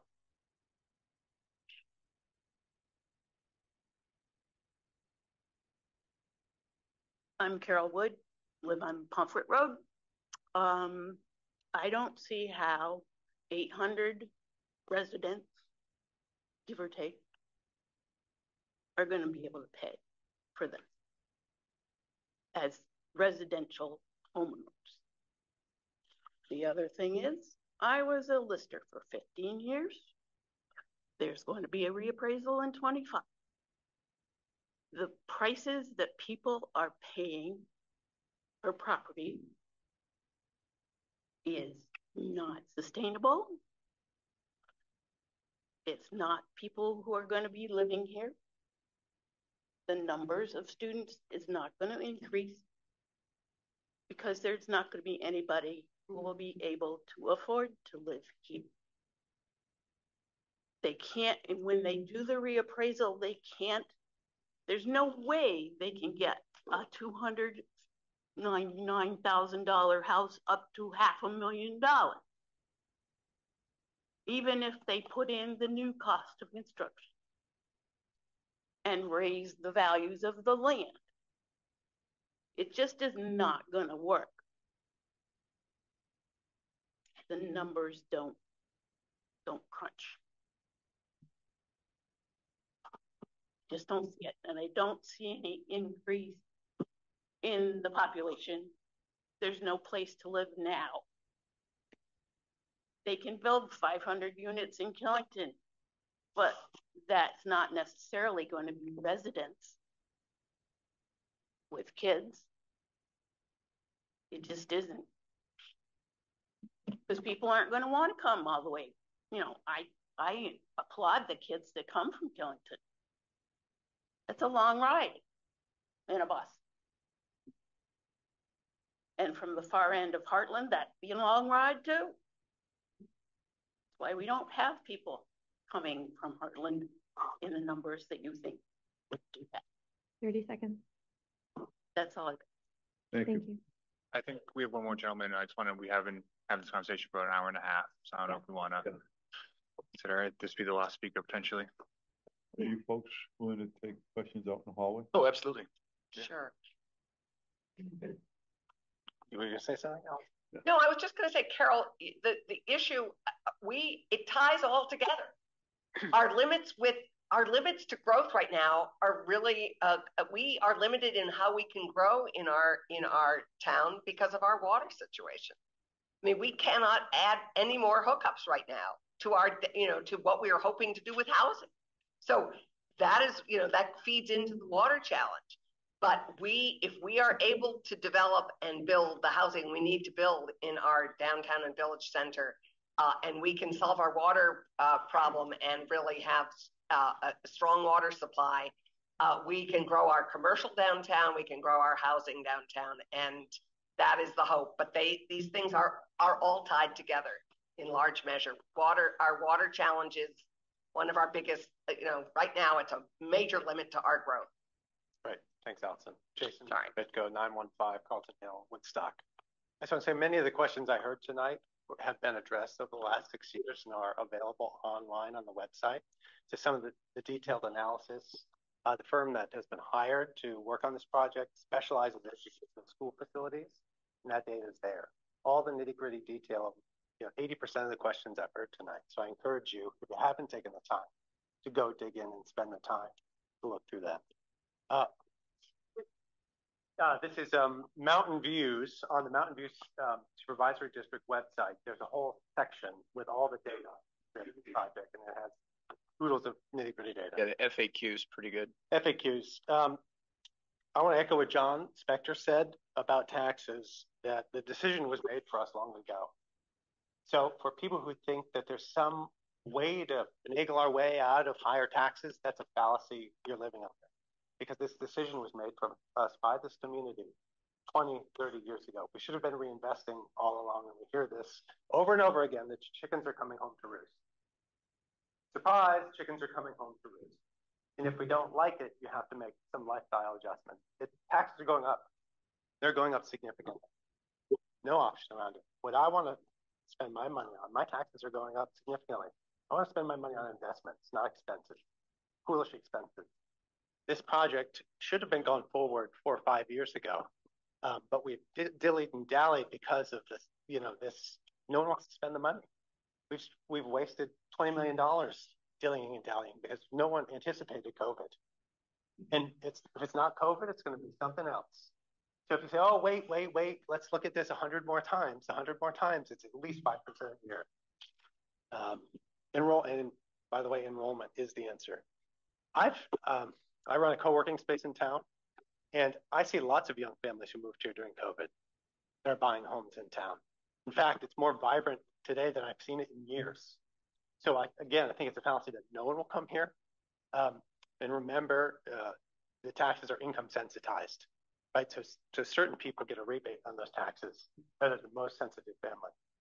70% of Woodstock homestead taxpayers are paying by income. Yeah, so that's a pretty big deal, right? So I don't think that's totally accurate either. It would be great to see, like, how many people actually moved young families in here. That's a great question. Ben Ford said something about this 5% window that we just spent like 30 seconds on, and that could, I think, what you said is there's a 5% cap over the next 5 years. Mm-hmm.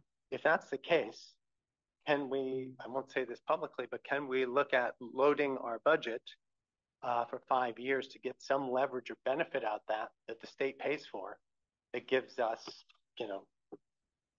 a period where the state is subsidizing our budget?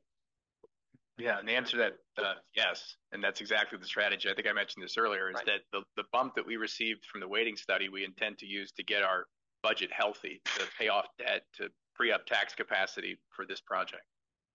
All right. All right. We're good. I think that's it. That was our last question. That was our last question, but Oh, okay. she's not on Woodstock residents. Non-Woodstock resident. Yeah. Quick question. Go ahead, Can you come guys up. come to the- Up. That has nothing to do with the finances. If you want to talk specifics, you can ask a specific question. I'm happy to sit with you afterwards. Specific to finances. That's 23 questions specific to finances and submitted them. That's not a question for this board. That's a question that you can bring up with them out in the hallway. I'm happy to stay after and go through that list with you. But that's not a question of What is not a question? I'm not clear what you're saying. Well, what's your question? No, not what's the list. You have a specific question of one of the questions that was on the list. We had 23 questions. Do you have a specific question you want to ask? Not their list, a specific question. We thought we were being polite, submitting them in advance. Otherwise, we would have handed them out to people to individually ask. The board hasn't seen these questions. That's the board has not seen these questions. We have not. We haven't seen these questions, Jennifer. We did not know about the questions. Why haven't they seen the questions? I've seen the questions.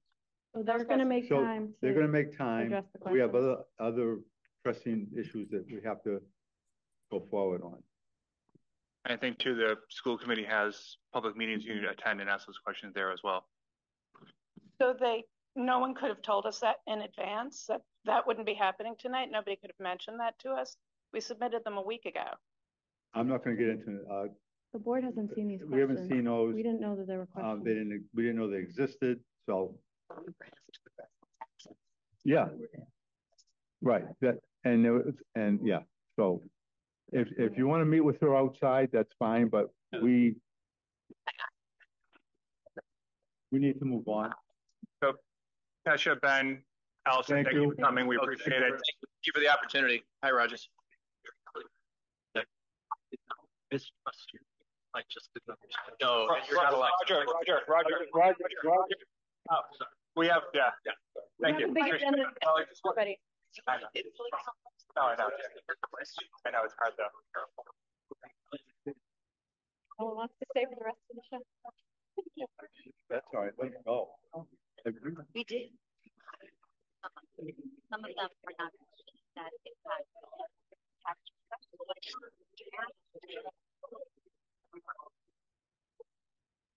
Guys, Yeah, we're gonna. Unless you want to stay for the select board meeting.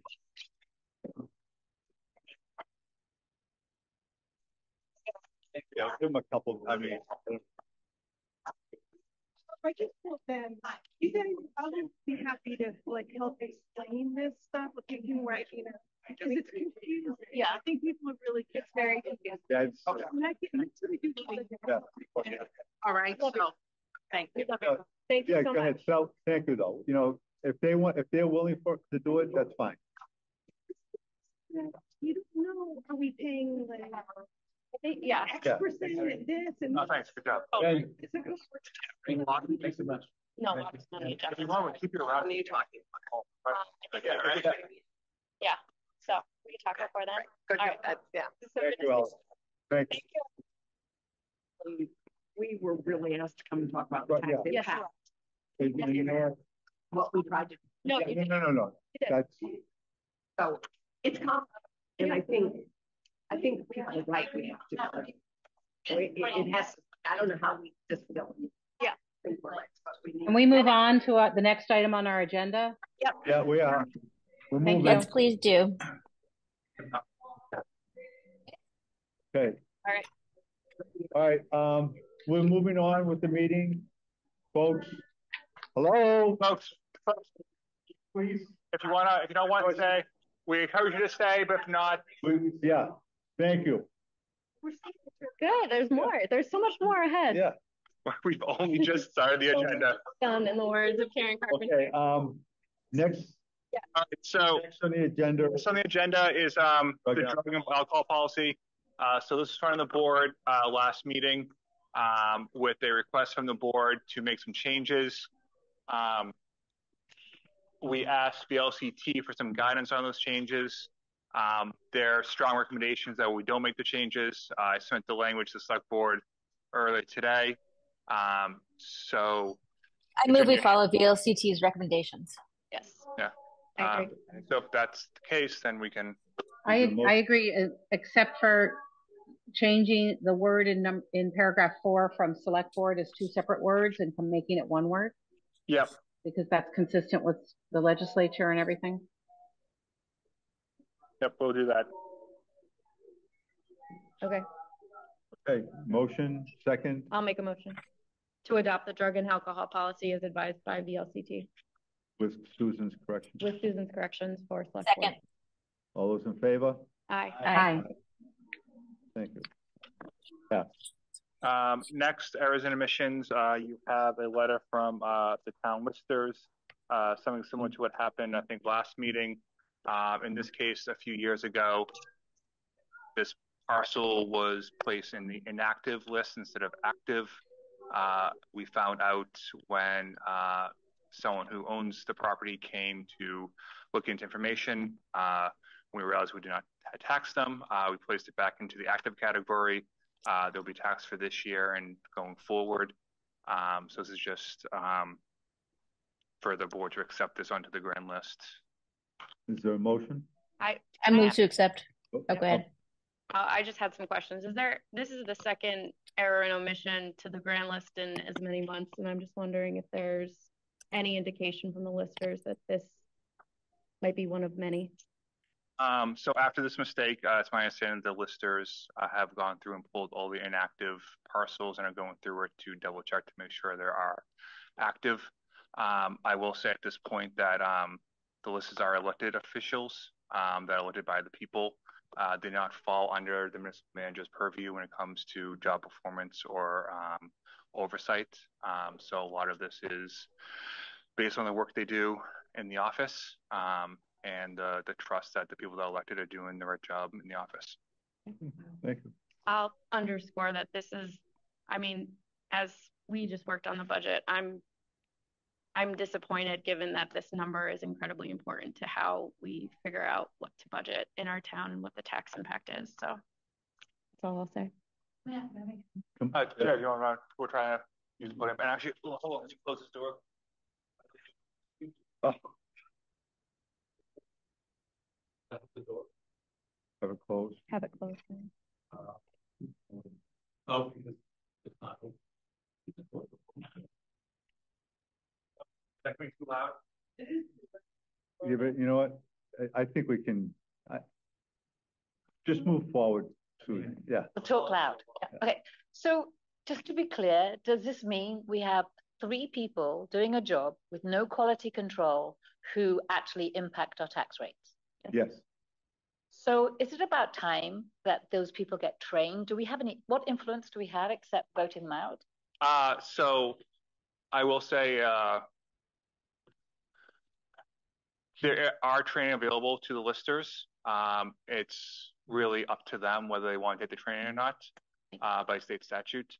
I can encourage them to do things, but at the end of the day, I can't force them. Where I could force the plan and zoning administrator to go to a seminar or planning, and if he didn't, set the process to terminate them. When it comes to the clerk or the listers, if they're elected officials under Vermont law, we're very limited to what we have, if any, oversight. It's amazing, isn't it? So, okay, we'll think about what we can do. Okay. Okay. Sorry. And if I could just say for the record, for that, there are listers currently who do go to trainings on their own volition and take their job very seriously, and they've been working in this office for a few years, and so I've been here, and I'm very proud of some work that they do. But just to note, this error is several years old then. Yes. Yes. Okay. Is there a motion to? I'll make a motion to approve this Second. into the grand list. Second. I'll second. All those in favor? Aye. Aye. Okay. Motion's been approved. Liquor license renewal. So this is Susan Ford's favorite topic. As always, the state process is the same as it has been, which I know this board finds inadequate. But it's the only one in place right now. So I think usually the motion is to approve it under the assumption that the state's doing the due diligence on the back end. But Susan, if you want this moment to have your box. Now I will just say that we don't actually get to see liquor license applications anymore. So I will move we approve this, as you stated, based on the assumption that the state is doing their job to review it. Okay. Second. All those in favor? Aye. Aye. Liquor license been approved. Next, town hall working group is a phrase we're going to use. So I think in the past, there's been a few different town hall committees. They come up with different recommendations. And I think the discussion last meeting was to take 2 board members and maybe myself and kind of look at other options, take a different view from what has been done in the past, and be able to come back to the board with something hopefully useful in a short time frame. But I think Laura kind of took the handle on this. I'll pass it over to her. I'm going to share my screen. I have a document that I think we can use as a jumping off point. Just give me a second. I have a new computer. And you can go past it for us too while you wait. Allows me to, oh my gosh, sorry. Yes.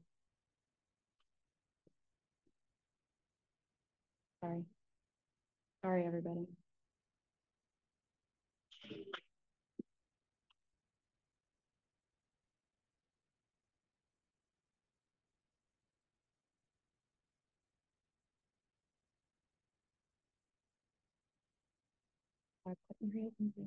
Sorry. Apologies. You do want to move to the next one and come back to me? Definitely. Okay. Sorry. While she's working on that, you want to talk ARPA?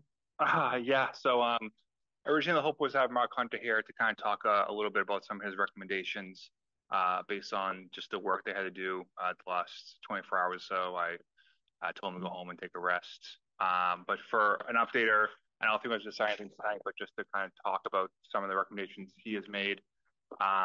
Originally, the board allocated $300,000 to Carlton Hill Road. We knew at the time that was not enough to fund the budget for that project. At the end of the day, that project's going to cost $371,550.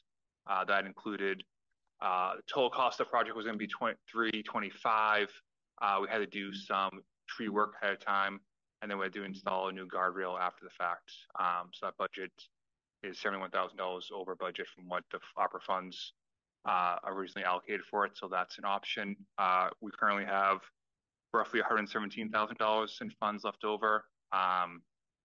He also gave me a list, $25,000 for a culvert replacement on Benedict Road, around $30,000 for guardrails on Fletcher Hill and Birkin Hill, $40,000 for some tree work on North Bridge Road, and then guardrails on Larry Curtis Road for $30,000 as well. Those are some of his suggestions. I don't think we can make any decisions tonight because this work was not going to get done until probably the spring anyways at this point. And we have enough cash flow to cover the Carlton Hill Road until a decision is made down the road, or we also use capital funds, capital reserves to fund that as well if need be. But I kind of just want to give that update to the board as we think about how best to allocate these funds before the next presidential election.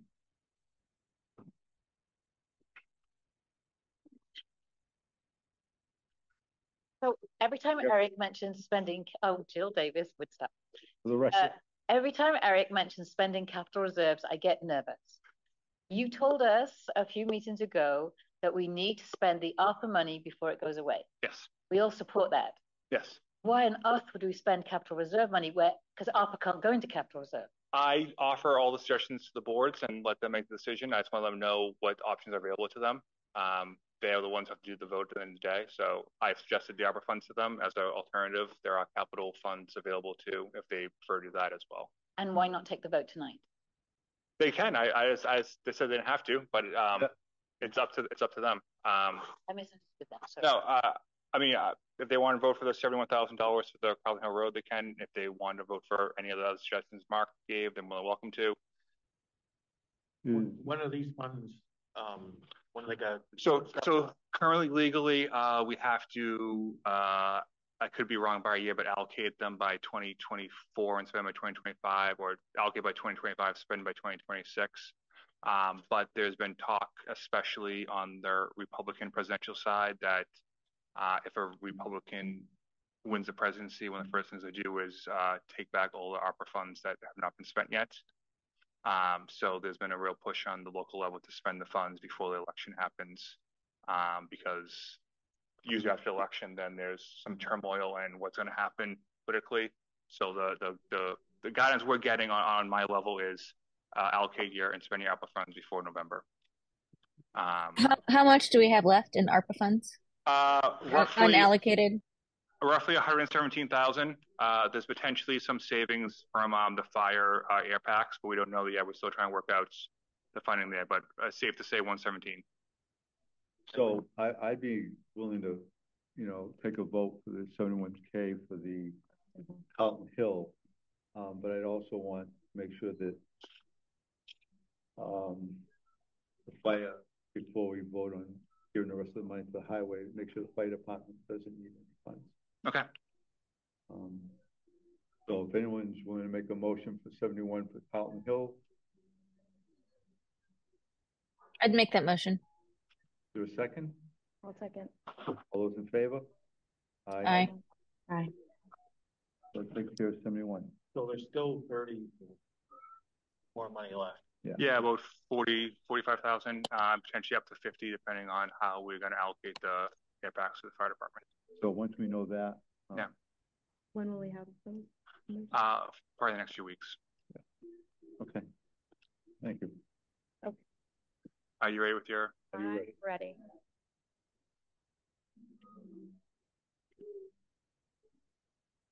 Okay. So this is, I'm going to zoom as big as I can.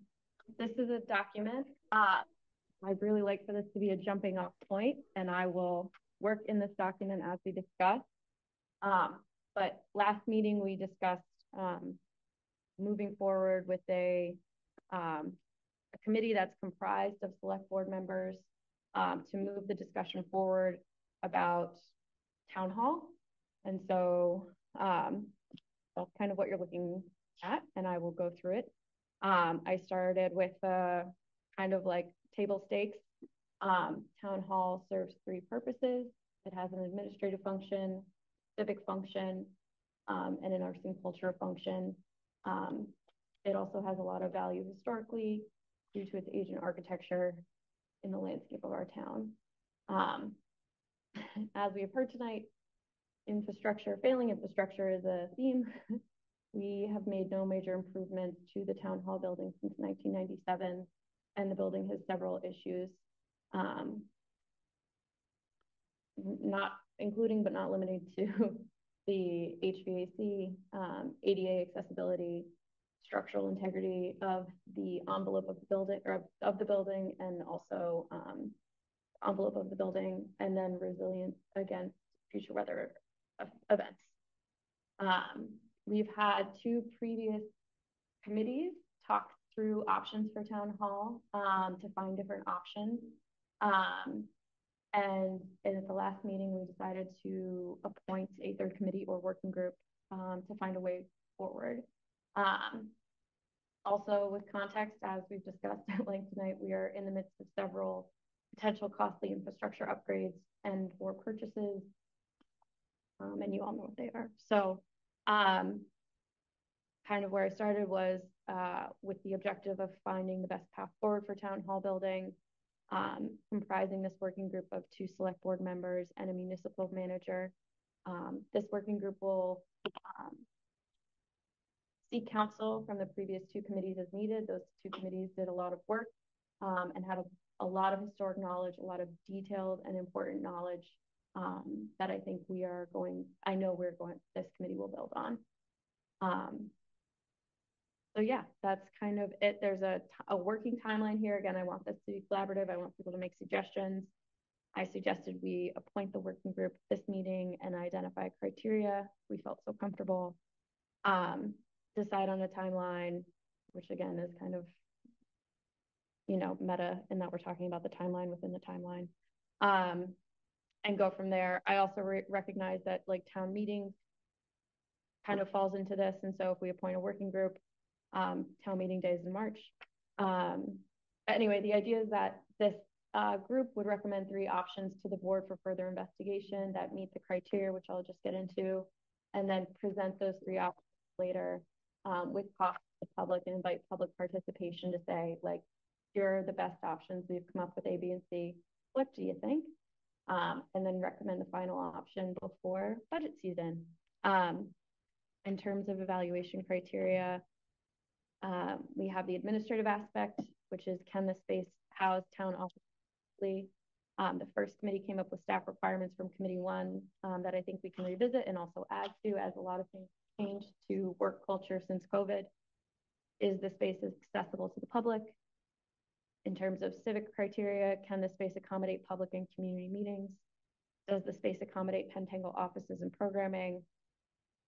In terms of sense of place, does it preserve Town Hall as the municipal center of Woodstock, reflecting our history, architecture, and sense of community? And lastly, but probably very importantly, is the option affordable? And I would like for us to define what affordable is, as very many options have been discussed previously by both committees that kind of range from a wide or have a wide range of costs. So yeah, that's what I'd like to start with. And so I'd love to hear from other board members if they have other criteria, and what their thoughts are on kind of the starting place. I would like to 2 things on a financial, affordable, and practical, because affordable could be everyone working remotely, no town office at all, and save money throughout the course of everything. But is that practical not to have a place where there's any, or we could have a place in outside in Tassville, but is that practical for someone who lives? So if we're going to put a practical in there as well, I think that's something. You want to measure that, like? I don't know yet. Okay. But I think that's. I know it when I see it. Yes. Yeah. Okay. And then if you go up to previous slide, recommend the best path forward for the town hall building. I would maybe put my suggestion would be the best path forward for the municipality. What's best for the building may not be what's best for the municipality, potentially. It's really interesting. Because that's not what we've all been talking about. So, yeah. Susan has something, I think. Susan? Yes. My first of all, Laura, thank you for this work. It's great. My only thing was in the 6th bullet under what we know. Yeah. I think that the select board wanted to find a way forward for the functions housed at town hall, not necessarily town hall, because I think we wanted alternatives looked at. Oh, yes. Yes. Thank you, Susan. That's great language. I was wanting to know the boards first, and then we'll go to public comment. Greg, do you have anything? Nope, I'm just following along right now. Right? No, I think it makes sense to look at something that's practical and affordable, and not just. It is a good thought, not just looking at the building, but looking at alternatives. Municipal use. Mm-hmm. Maybe it's better somewhere else. Roger, come on down. I just want to say I appreciate the tenor of this conversation. You can say your name, address, I'm not sure who you are. Yes. My name is Roger Logan. I live in Woodstock and over there. I appreciate the tenor of this conversation and looking at it from a functional standpoint as opposed to kind of the holy building standpoint. I in that spirit, and just to expand on that, I also think it's a great idea to have the board and the municipal manager essentially make up this committee, because you're adjudicating competing interests then, instead of having the competing interests on the committee itself. You'll still get yelled at, of course. Under affordable, I would, under the criteria, I would, I don't know quite how to put this, but affordable affordable in comparison to its value. And I don't, that could be much more artfully phrased, but we're not necessarily looking for, we're looking for something that's affordable, but we're also looking for what's the most efficient and effective way for us to spend our money on this building or on potentially other buildings. So, and I'll leave it to you to craft that, but I think it's a great start. I think it's a wonderful direction to go in. Thanks for your feedback. I like that. Oh, sorry. John had his hand raised first, Susie. Yeah. Sorry, no, I meant to lower my hand. Susan Ford made the point I was going to make. Okay. Okay. Susie Stolz, Woodstock. Going back to what, I don't know what the guy's name who spoke, but he said that, every year it's a 5% increase in, and so this is going back to way before the pandemic. And we were going through these, exercises. Should we just like pull off the stage and make it a movie theater and, kind of call it a day versus, have this fancy green rooms and have all these types of things. And the budget is ticking up through inflation and increasing costs from this. And I think way too much time has been spent on this. We have sewer bill, we've got a $99 million, school to fund, all that other kind of stuff. Make this cheap, make this, if you're going to build a new school, we're going to have a new theater. We've got a musical, you want to have a musical theater, you've got artistry, you've got 2 musical theaters in White River Junction. We don't need to have a stage here. Let's just cut our losses and stop spending these, 5% increases every year by just dilly-dallying, doing another committee and coming up with another thing. Thank you. Does anybody else have any feedback? No, should we form the working group, one of them? Working group. But then also, maybe the first task of the working group is to answer some of these questions that we have of like, what is affordable? Like, what are we talking about? What is practical? What is, I don't know, if you want to further dive into it tonight, we can, or if we want to make that the first task of the working group, I don't know. Seems like making that the first task of the working group would be a good move forward. Sounds good, Carrie. Okay. So the volunteers? Well, I think I'm volunteering myself. Laura, you seem like a great fit. Thank you. Can you take your screen? Can you stop sharing your screen, Laura? Yep. Sorry. Anyone else want to volunteer? I'll volunteer. I got nothing else to do. All right, so Eric, myself, and Ray. Looking like. Yeah. Right. Moving on. Do we need a vote on it or no? No, it's not going to be. It's a working group, so I think we're fine. Yeah. Okay. Discussions. So this is something I brought up when I was young and naive back in probably March of last year, and Susan reminded me last month about it. And I think it's a great idea of trying to get together and really put a calendar together of year-over-year select board agendas and when we talk about things, so we kind of have a set timeline of what's going to be discussed over the year instead of being a little more reactionary of what's coming in front of us.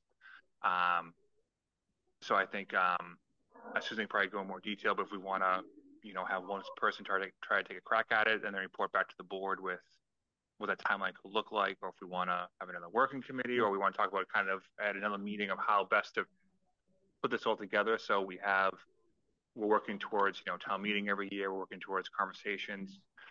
Residents know when things will be talked about, so we're going to kind of plan ahead of time. So instead of just saying, in 2 weeks, we're talking about the South Woodstock plant, people know that the design concepts will be talked about in April and May of this, so give everyone more time to look into things and kind of have a better idea of what a year will look like. Susan, did I do a good job of explaining that, or do you want to do better? No, I think that's great. I think we have big topics. Like last night we talked about, okay, in the spring we need to talk about retention bonuses. Yet Mhm. it seems like that just gets kicked down, and maybe in December we all of a sudden go, oh no. So if we look at the calendar and just plot out our biggest topics, and then we know when they're coming up and the public knows when it's coming up, I think that would be really helpful. Like first time we'll try to somehow as a group put that together and then maybe vote on it in a meeting to kind of codify how we're going to talk about things. I'll be my suggestion. All right. So something for the chair and vice chair to work on. I think that's the perfect two people. Here. So I think going forward, this vice chair is going to join the chair and I, and we have agenda planning. So maybe we can extend that agenda planning for another half an hour and work on putting the stuff together. Does that work for the chair and vice chair? Works for me. Sure. Jill? I'm in a really noisy hotel lobby, so I have to keep muting and unmuting. That's Sorry. Right. So I'd like to make sure that Jill Davis, Woodstock, I'd just like to make sure that in early January, the water is on your agenda. I think Kerry knows the timetable, Eric knows the timetable, but as the finance committee, we were presented with a document that you should all be reading now, and you'll be getting more recommendations on January the 8th. And if the recommendation is to buy the water company, and if we want that to go on the bond vote, it has to go on by January the 18th or 19th. I haven't confirmed yet, but yeah. But about that time. So there's very little choice, and I think a meeting needs to be scheduled and the public needs to know. And what we did tonight might be helpful for the water as well, but it needs to be scheduled now because January has a habit of disappearing. Thank you. Yeah. And I think it was always the intention of the water working group to present their findings to the board. I think we just had some to go to the finance committee first, and not we chose the finance committee first, so we'll bring it to the board next. But thank you, Joe. That's point well taken. The discussion of nonprofits. Yeah, so I got so for those who's unfamiliar, a few weeks ago now, we had all the nonprofits who traditionally receive money out of the town budget. They came in front of the board, kind of talked about what the money is, what is used for, what the good they give to the community. I thought it was a great opportunity for them to kind of let people know what they actually do, and for the board and the residents to find out where the money goes. And it's my recommendation we kind of make this a yearly tradition, and maybe have them back after the March vote to kind of really dig down to how the money is going to be used going forward and the expectations the board's going to have of them each year, that if they're going to be continuing to come and have money that's not really on a petition, that's what the board kind of wants from them to present, so we have an understanding of how that money is going to be used. And it's my long-term goal that the board would then, be voting on some of these petitions and articles ahead of time to show whether they support them or not for the residents. So that can be a longer-term solution. But I think we had a discussion of how we want it to look and what we want feedback maybe from a few weeks ago from the board itself. So maybe we include it in the joint meeting that we did, the pre-budget meeting when we had department heads. Yep. We asked them to present the way department heads do. Yeah. Yeah, that makes sense. It's perfect. Yeah. It's a good idea. Yeah, Roger. Roger Logan, wherever the hell this is. I really applaud this initiative. I would like to see if for those organizations for whom it's relevant that we add some revenue, how they might be able to, some revenue considerations in those discussions with these groups. How do they have capacity to raise revenues in other ways than the town budget, et cetera, et cetera. Thanks.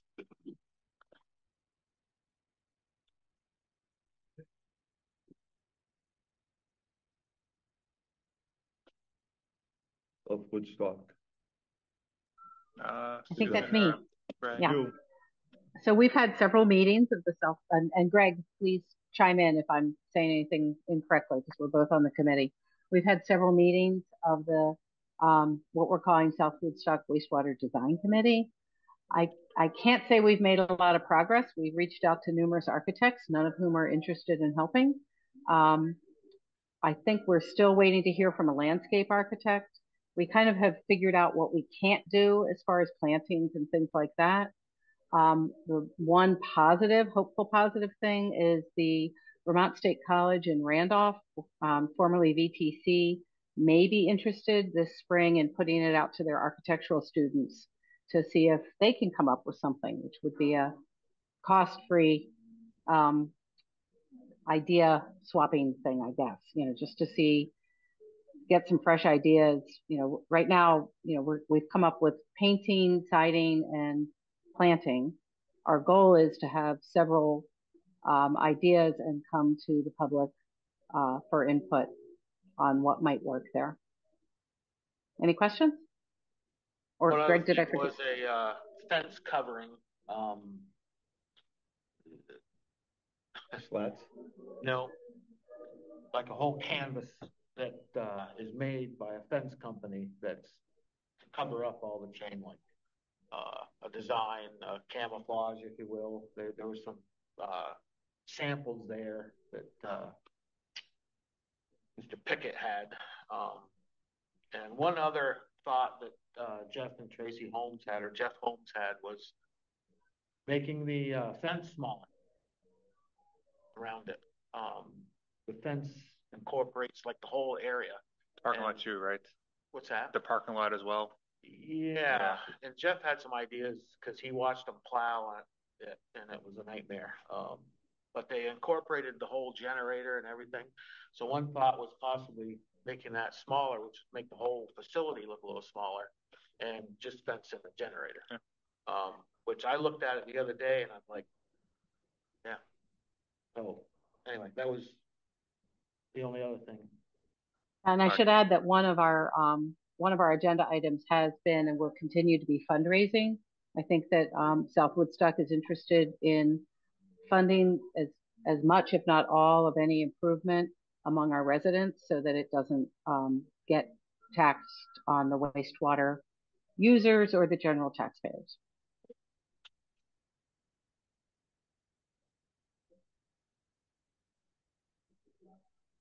And when are you guys meeting next? We have our next meeting in January, not until January. I don't have my calendar. Sorry, I don't have the exact date. January 4th, I think you said. Thank you. Somebody said. And I just want to clarify, the making the fence smaller is just making the fenceable area smaller. It's not Correct. lowering. Yes, not make the size height any less, just the area. And I assume the original fence is there for security. Yeah. So in liability, the last thing you want is someone trying to climb up the tank and get in. Yeah. Okay. That comes from the engineer. Which seems like something so many people would want to do. Yeah. You never know. Okay. Is that it, Susan? That's all I have. Okay. Meeting prep. Yep. So this is an ongoing article discussion for the group, considering as we were talking about earlier, before we know it's going to be March. So I know Laura wanted to discuss a few things today, so I'll kind of turn it over to. I'm going to share my screen again. Sorry, guys. I had hoped everyone would stick around for this part. Sorry. We're talking about town meeting day, Susie. So I'll give a little background first, which is that Charlie, our town clerk, found a ordinance from 1981 that stated that town meeting should have all measures except for officers voted on the floor, which we have not been following. Does that mean we can get a tax rebate? Yeah. A good question. The Vermont State Legislature enacted Act 1, which allows the legislative body of a town, that would be the select board, to vote on applying Australian ballot to town meeting. It's a COVID measure that extends through June of this year. And as we know, last year we saw historically low turnout at town meeting day, Saturday, which is when we had the floor vote for special articles and certain measures. That was about, actually it was less than 3%. So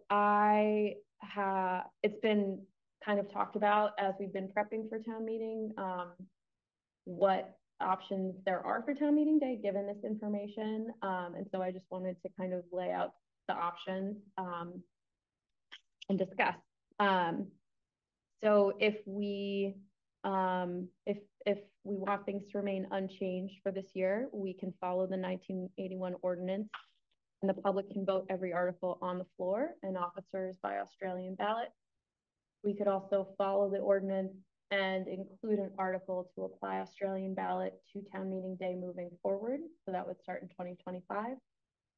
If we wanted to change how we vote, which there has been some interest in, thus prompting this document, we could have a special public meeting before town meeting day to vote to apply Australian ballot to town meeting day moving forward, which is something that Pomfret and Reading have done in recent past, because they actually saw numbers less than 10% voter turnout, and they were inspired to change how they did that. Or we could vote to use this act to apply Australian ballot to this town meeting day, and then also have the option to moving forward. So I know that's a lot of ifs and ands, but yeah, I was hoping to put this in front of the board and see if anybody wanted to discuss the merits of any one of these. So if we put it on Australian ballot this year under the old COVID rules, it still has to be on an article, still has to be voted on by the public. So that would be an option if we wanted to move Australian ballot moving forward after March 2024. We would need to include it as a measure on the ballot. That's 4A. Yeah. This year you've done that. This year, if we wanted to apply it just for this year, the select board could vote to say we want to use Australian ballot for this town meeting 2024, period. And does that mean that everything is voted on? If we're going to spend money, we can vote on it in the ballot? Yep. Everything. Susie, can you come to the... Susie Souls, Woodstock. It's incredibly important that you do that, because there's a lot of people who are working, they don't have childcare, they can get out, you know, to vote quickly. I've seen people bring their babies and their dogs into to vote, but they can't do that at town meeting. Really, really important that you do this. So another important thing, and I'm really glad you brought it up, or you reminded me rather, which is that if we do change to Australian ballot, we're still required by law to have the informational meeting, which is kind of where we talk about things within 10 days of voting via Australian ballot. So we could still have the Saturday meeting that everybody knows and loves, where everybody gets to flange the select board and then vote via paper on Tuesday. I mean, I love that format. And we've done that before because we voted on the next Tuesday. So we have the meeting on Saturday and then we did voting on Tuesday. Never been a problem. So I have a technical question. Sure.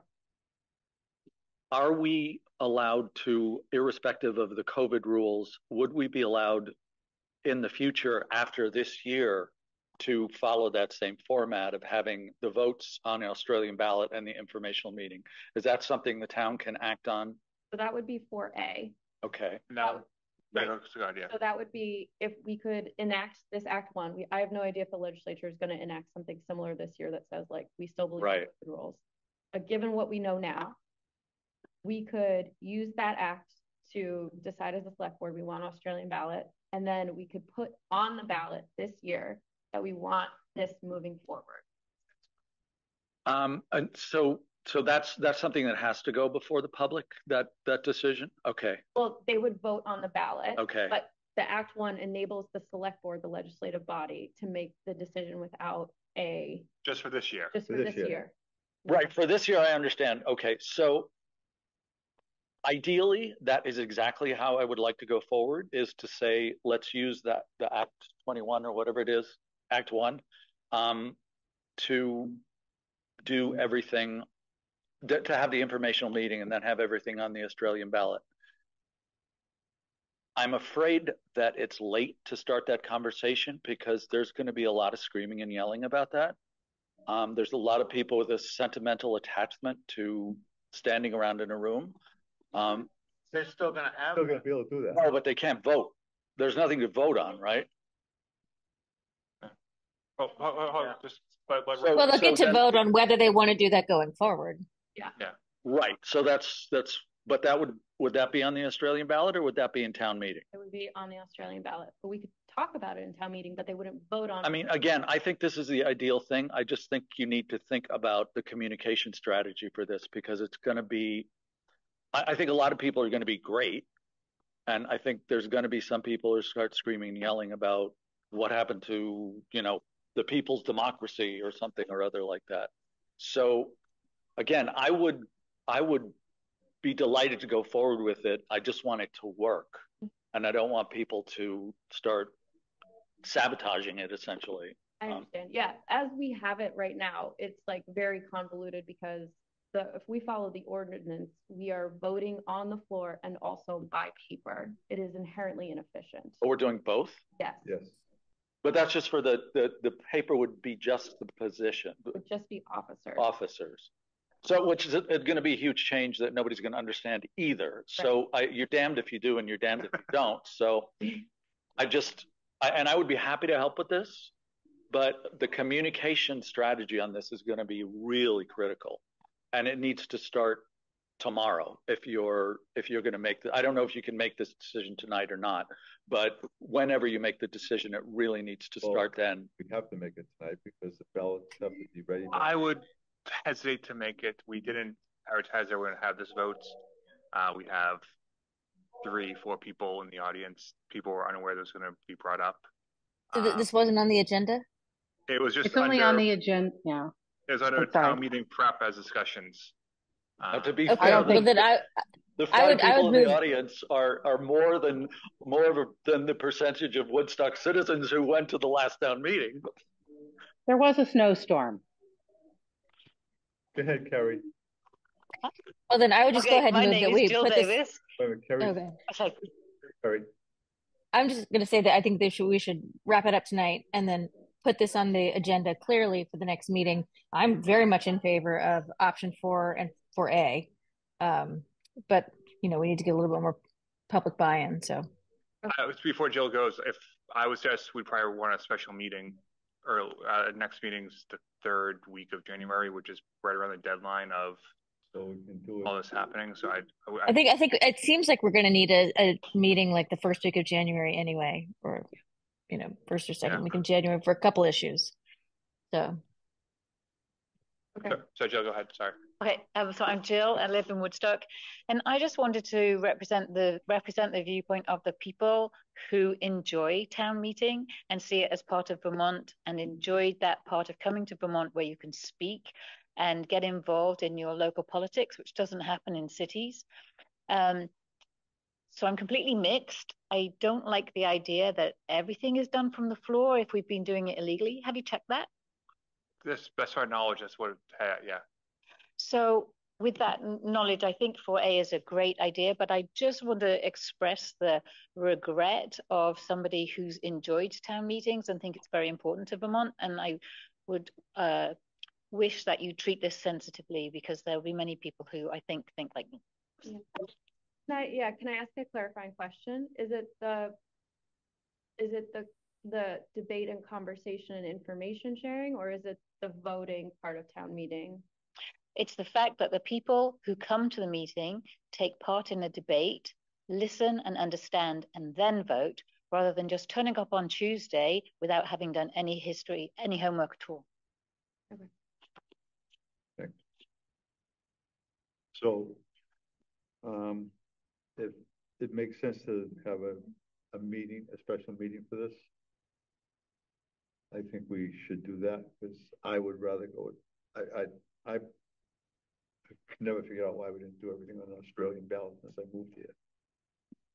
Okay. It just gives everyone at work, it gives families time, and most families are doing something on Saturdays with their kids nowadays. So, you want to try and come up with a date now? Tuesday in January. I mean, it doesn't have to be a Tuesday. It can be, I'm gonna say something out loud. I'm gonna regret saying it out loud, but I don't know. We want to tie it into a conversation with the working group for the water company as well. The 8th. Well, the 8th is when they are. That's our next finance committee meeting, right? Yeah. Yeah. I think that makes good logical sense. I mean, If we kill two birds with one stone, one Yeah, meeting. that works. I don't want to sit through 2 meetings like that, so let's just do it in one. Yeah. So we can do it. I mean, we do that Monday. I think the 9th Tuesday would be the trustees. That's the second Tuesday of the month. Yeah. Yeah. So we could do that Monday night after the finance committee meets second time. We finance committee meets at what time? 12:30. 12:30. Yeah, that works. You want to do it at night? I don't have my calendar, sorry. You want to do it after the finance committee meeting? Well, we should do it at night if we want people to show up. Yeah. Yeah. Okay. 6:30? 5:30? I think earlier the better. It's great, whatever. Yeah, that's right. Yeah. All right, you want 5:30? Can you do 5:30? How about Susan? 5:30 people. What the EDC? I don't have my calendar, I'm sorry. Okay. Well, is 5:30 on the 8th good for the 4 people besides Susan? So we at least have a quorum? It's fine with me. Right? Yeah. I guess so. I don't have my calendar in front of me. So we tentatively say that, and if Susan can't make it, we can either see what we're going to do at that point. Oh, they can zoom in too. Yeah. I think Jeffrey's got his hand up. No, I took my hand down. I think it is a very sensitive issue though. And boy, it's very emotional actually for people who've enjoyed not only doing the debate and actually taking the vote. I'm just worried that we're going to end up with people not being informed, not showing up for the information meeting eventually, and it just becomes very strange to just do it on Tuesday. But anyway, I think it's important to have the public well informed about this. So that's all. Agree. Thanks, Jeffrey. What time was it? 5:30? 5:30, yeah. Would the board want someone to maybe write something for the Vermont Standard about this? I know the holiday. Laura does not want to do it. I can see she's avoiding me. I'll do it. I could do it, but it's just going to say, if you're interested in an Australian ballot, come to the meeting. Man of many words. Man of many. It can be anyone. For area brief or the view from here, or something to the standards that we can get the word out there that this is what the board's thinking of, and the board wants to advocate for why they want to do this. That might be a good way to get a conversation going. Yeah. Okay. I would recommend the listserv as well. Yeah. Yeah. I would volunteer, but the Cole-Ford household is overextended. We cannot. The tree looks nice, Carrie. I think you have a lot of free time on your hands. Yeah. It's the one thing. Oh, no. God, good. All right. I'll do it. All right. So continuing town meeting prep, the board has to kind of start making a decision on what they want or anything to advocate on the articles for a town meeting. There was discussion last night about the 1% option tax. If there's anything else that the board wants to talk about, or we should probably be ready to have that decision by the special meeting on January 8th. So we can, again, prep for it, but also then communicate, outreach, let the public know what we're thinking and why. So I think we needed to define infrastructure. Yeah. We wanted to use the 1%. Yeah, so the first earmark. Yeah.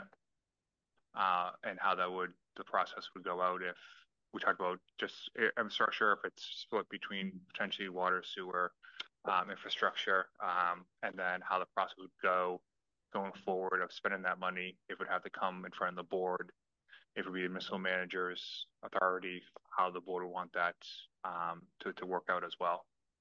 I would advocate that it would go to some capital reserve for infrastructure, whatever, but that any expenditure would have to come in front of the board before anything was spent, would be my recommendation. If you want to make sure that I trust this board and hope the board trusts me, but who knows, we'll be here in 10, 15 years, so. Well, we put that on the agenda for the 8th.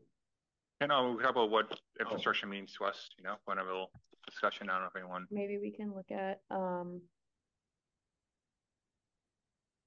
was just gonna say if other, the definitions that are maybe standard to use, and I guess what are we trying to achieve with the definition, or what are we trying to exclude with the definition is the Because question. I mean, this scenario, we say infrastructure, and I come to you and say, well, this town hall building is infrastructure. I want to use money for that. Is that really what we're talking about when we say infrastructure? Or are we talking about roads, plants, pipes? You know, what is actually infrastructure? Meter systems, yeah. So I think we have to make sure we're careful of how the definition is. Yeah. But if we could structure it in a way that it's still coming for the board for expenditure. Yes. Yeah. I mean, I kind of like. Oh, go ahead, Susie. No, you go ahead. Go ahead. I'm just looking at some definitions that I'm finding online. You know, basic physical and organizational structures and facilities needed for the operation of a society or enterprise. If it falls under that umbrella and has to come before the board, I don't see that that's bad. Yeah. Good one. I think that Susie Souls Woodstock, I think that there's a lot of trauma in the town right now at all of these mandatory upgrades. And I think a really good idea would be to say we're going to use that 1% for these mandatory upgrades. It would just, I think, you know, like the new school, like the mandatory stuff that we have to do. So can I ask a clarifying question? Yeah. You want to specify it within the fund, like maybe say like this much goes to X, or to say that, you know, initially or whatever, you know, it's going to go to like the new school if that passes, or like the state mandated stuff that we have to do. Like there's state mandated stuff, that money that we have to spend, and it's very traumatic for the people who are, like, you've heard that, and you're going to hear a lot more about that. And so if you were to say, we're instituting this 1% to help, you know, soften the blow of these state mandated expenses, I think people are going to feel good about that. You're going to feel like you're trying.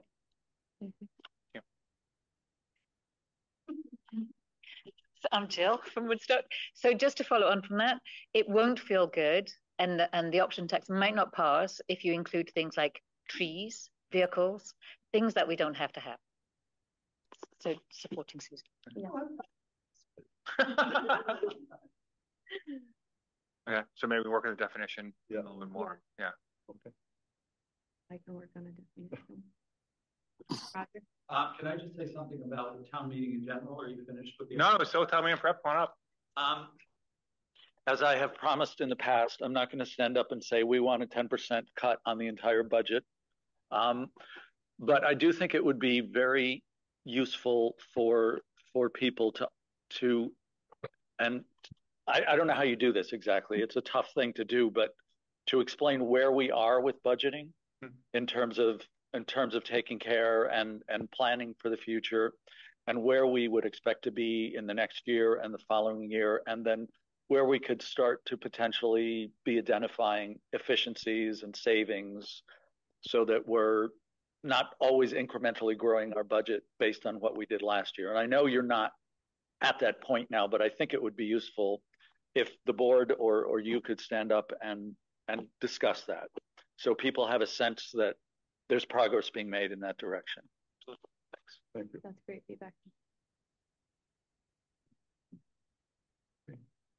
Anything else for meeting prep?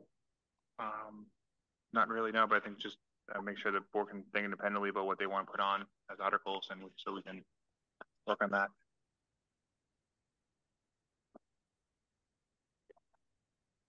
Last but not least. Easy one. Yeah. The sewer ordinance discussion.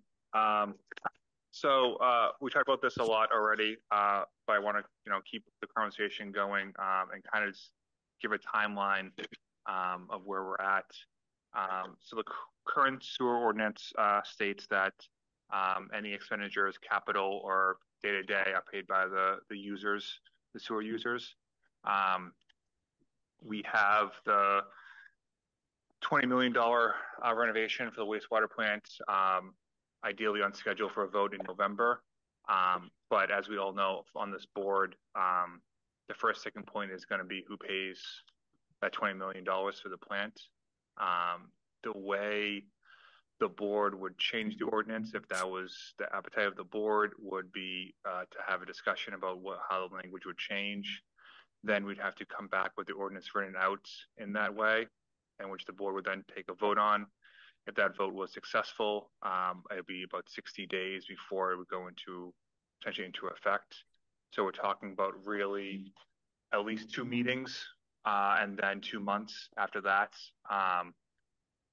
And after that second meeting where the vote is successful and there is a change, we can start then advocating for the next step of the plant.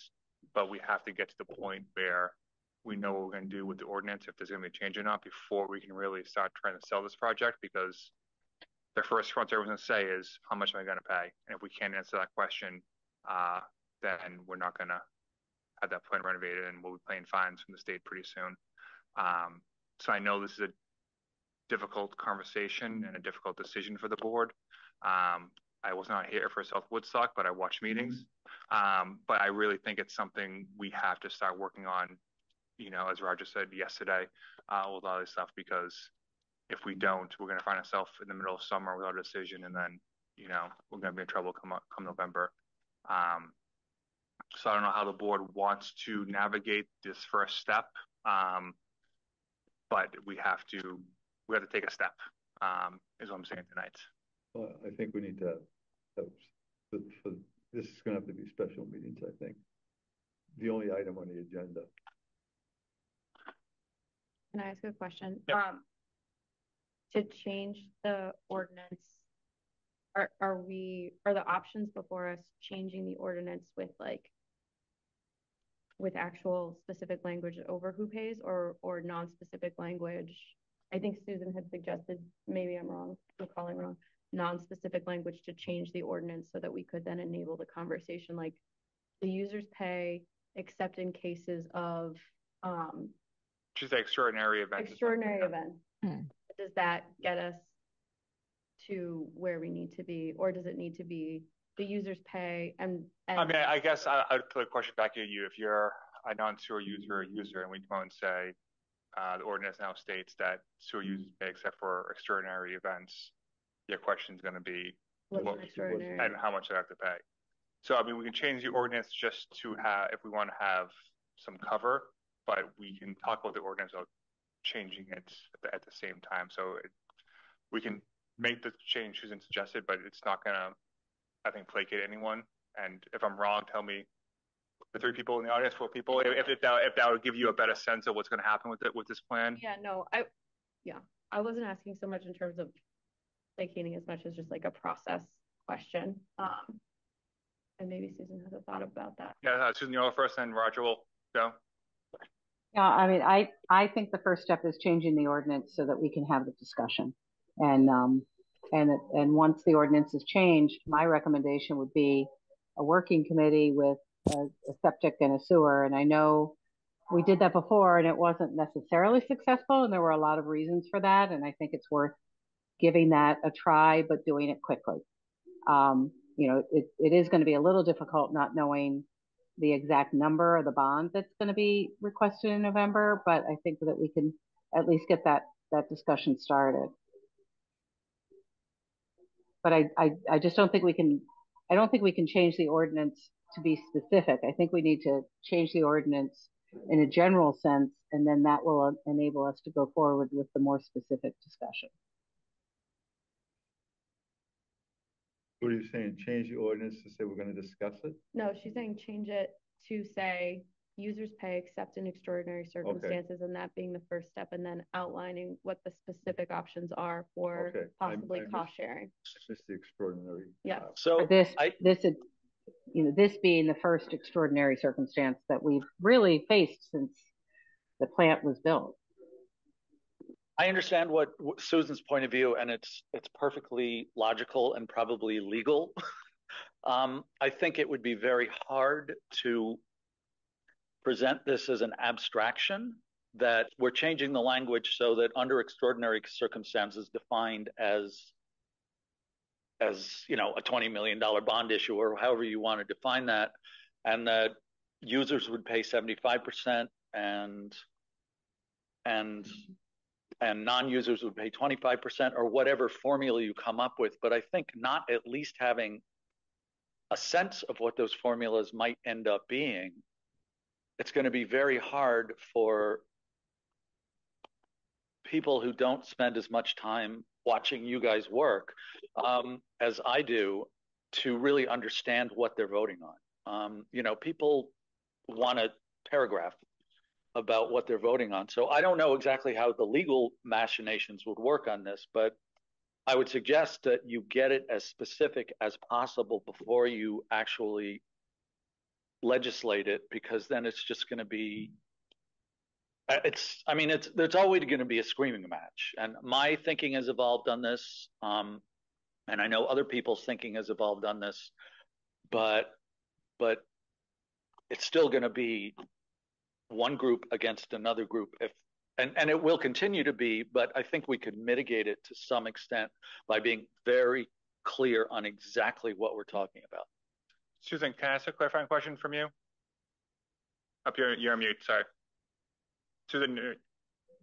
I wanted to follow up as well. So, but you can ask you go me first, then I'll ask the clarifying question. So, I certainly think we have to go into a bond vote with telling people exactly how it's going to be apportioned. I don't think we can actually do that kind of math until we know what the bond is going to be. I mean, in my mind, the math is you look at the cost of paying back the bond over the 30 years, and you have to somehow acknowledge that people on septic systems are going to face a considerable expense in replacing their septic system during that same time period. That's my opinion, just my opinion. And I think it's just a matter of math, but unless you know what that bond is going to be, you can't do that math.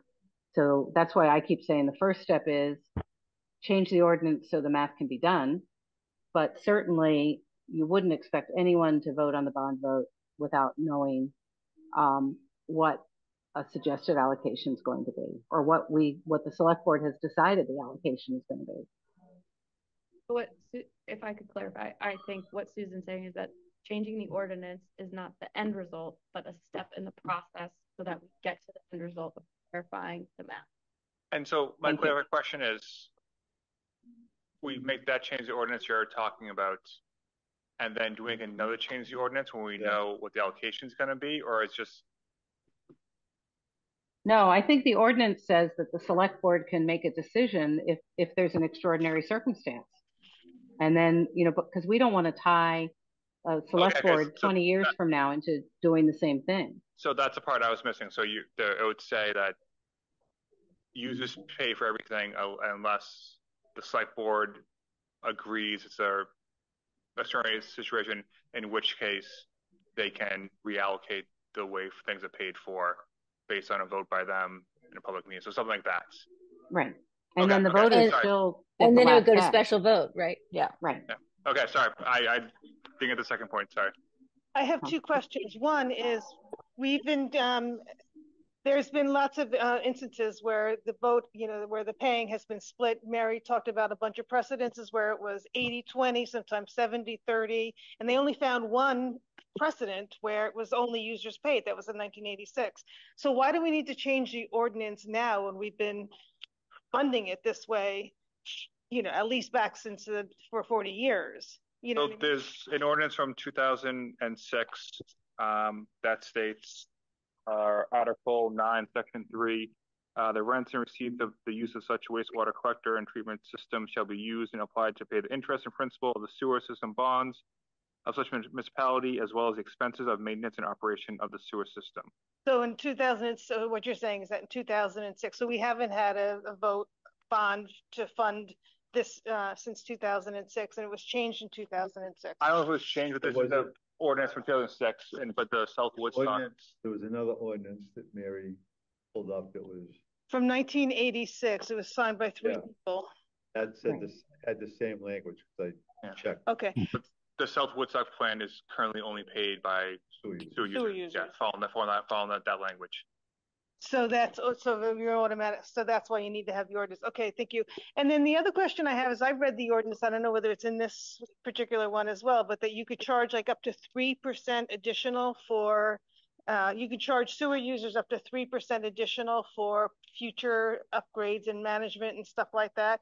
Are we doing that? I would have to look at the numbers. This year there's a unreserved fund. I think it's only $10,000. I believe there was a contingency fund at some point. I don't think we've been funding it the last few years. So my guess is probably not, but I want to confirm before I said that I went with 100% conviction. As a sewer user, I really would love for you to do that. I mean, if we've been doing that for the past 40 years, we wouldn't be as looking at, you know, it wouldn't be half it, but it would count. I mean, every little bit counts. So please do that. Yeah, that's one of my goals too. Okay. So are we voting on that? No, because we need to have the language in the ordinance that we vote on. So I think we can put that in there. We'll run it by a lawyer, and make sure that's okay, and then we can have a meeting to vote on it. Oh, Jeffrey. Yeah, but sorry, Jeffrey, you hand up.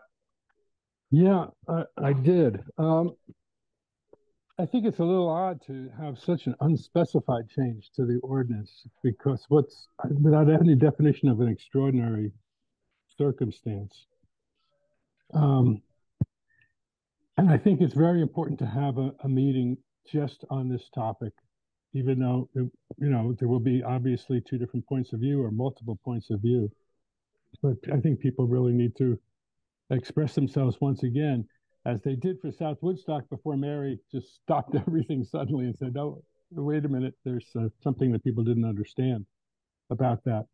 And I have a little bit of problem with Susan's point of view about her septic system because she doesn't pay the monthly fee that sewer users do. And if you add those fee or that yearly fee, which by the month, that yearly fee adds up over time to be what a septic system person would need to maintain their system. So I really think it's extremely important that something of this scope be borne by the entire community. But that's my point of view. But I think a lot of other people have that point of view as well. It's just too big. With all of the other things that have been discussed tonight, the school, the aqueduct company, to have it borne by a small number of residents. So important that we all get feedback, and I think a meeting is important.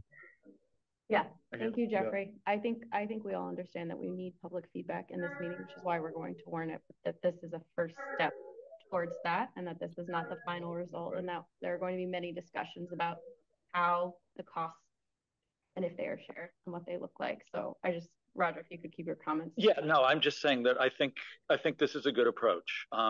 The language of the ordinance that Susan is talking about needs to be crystal clear, and you all need to be crystal clear about what the implications of that language are. So it's obviously going to be a loud meeting.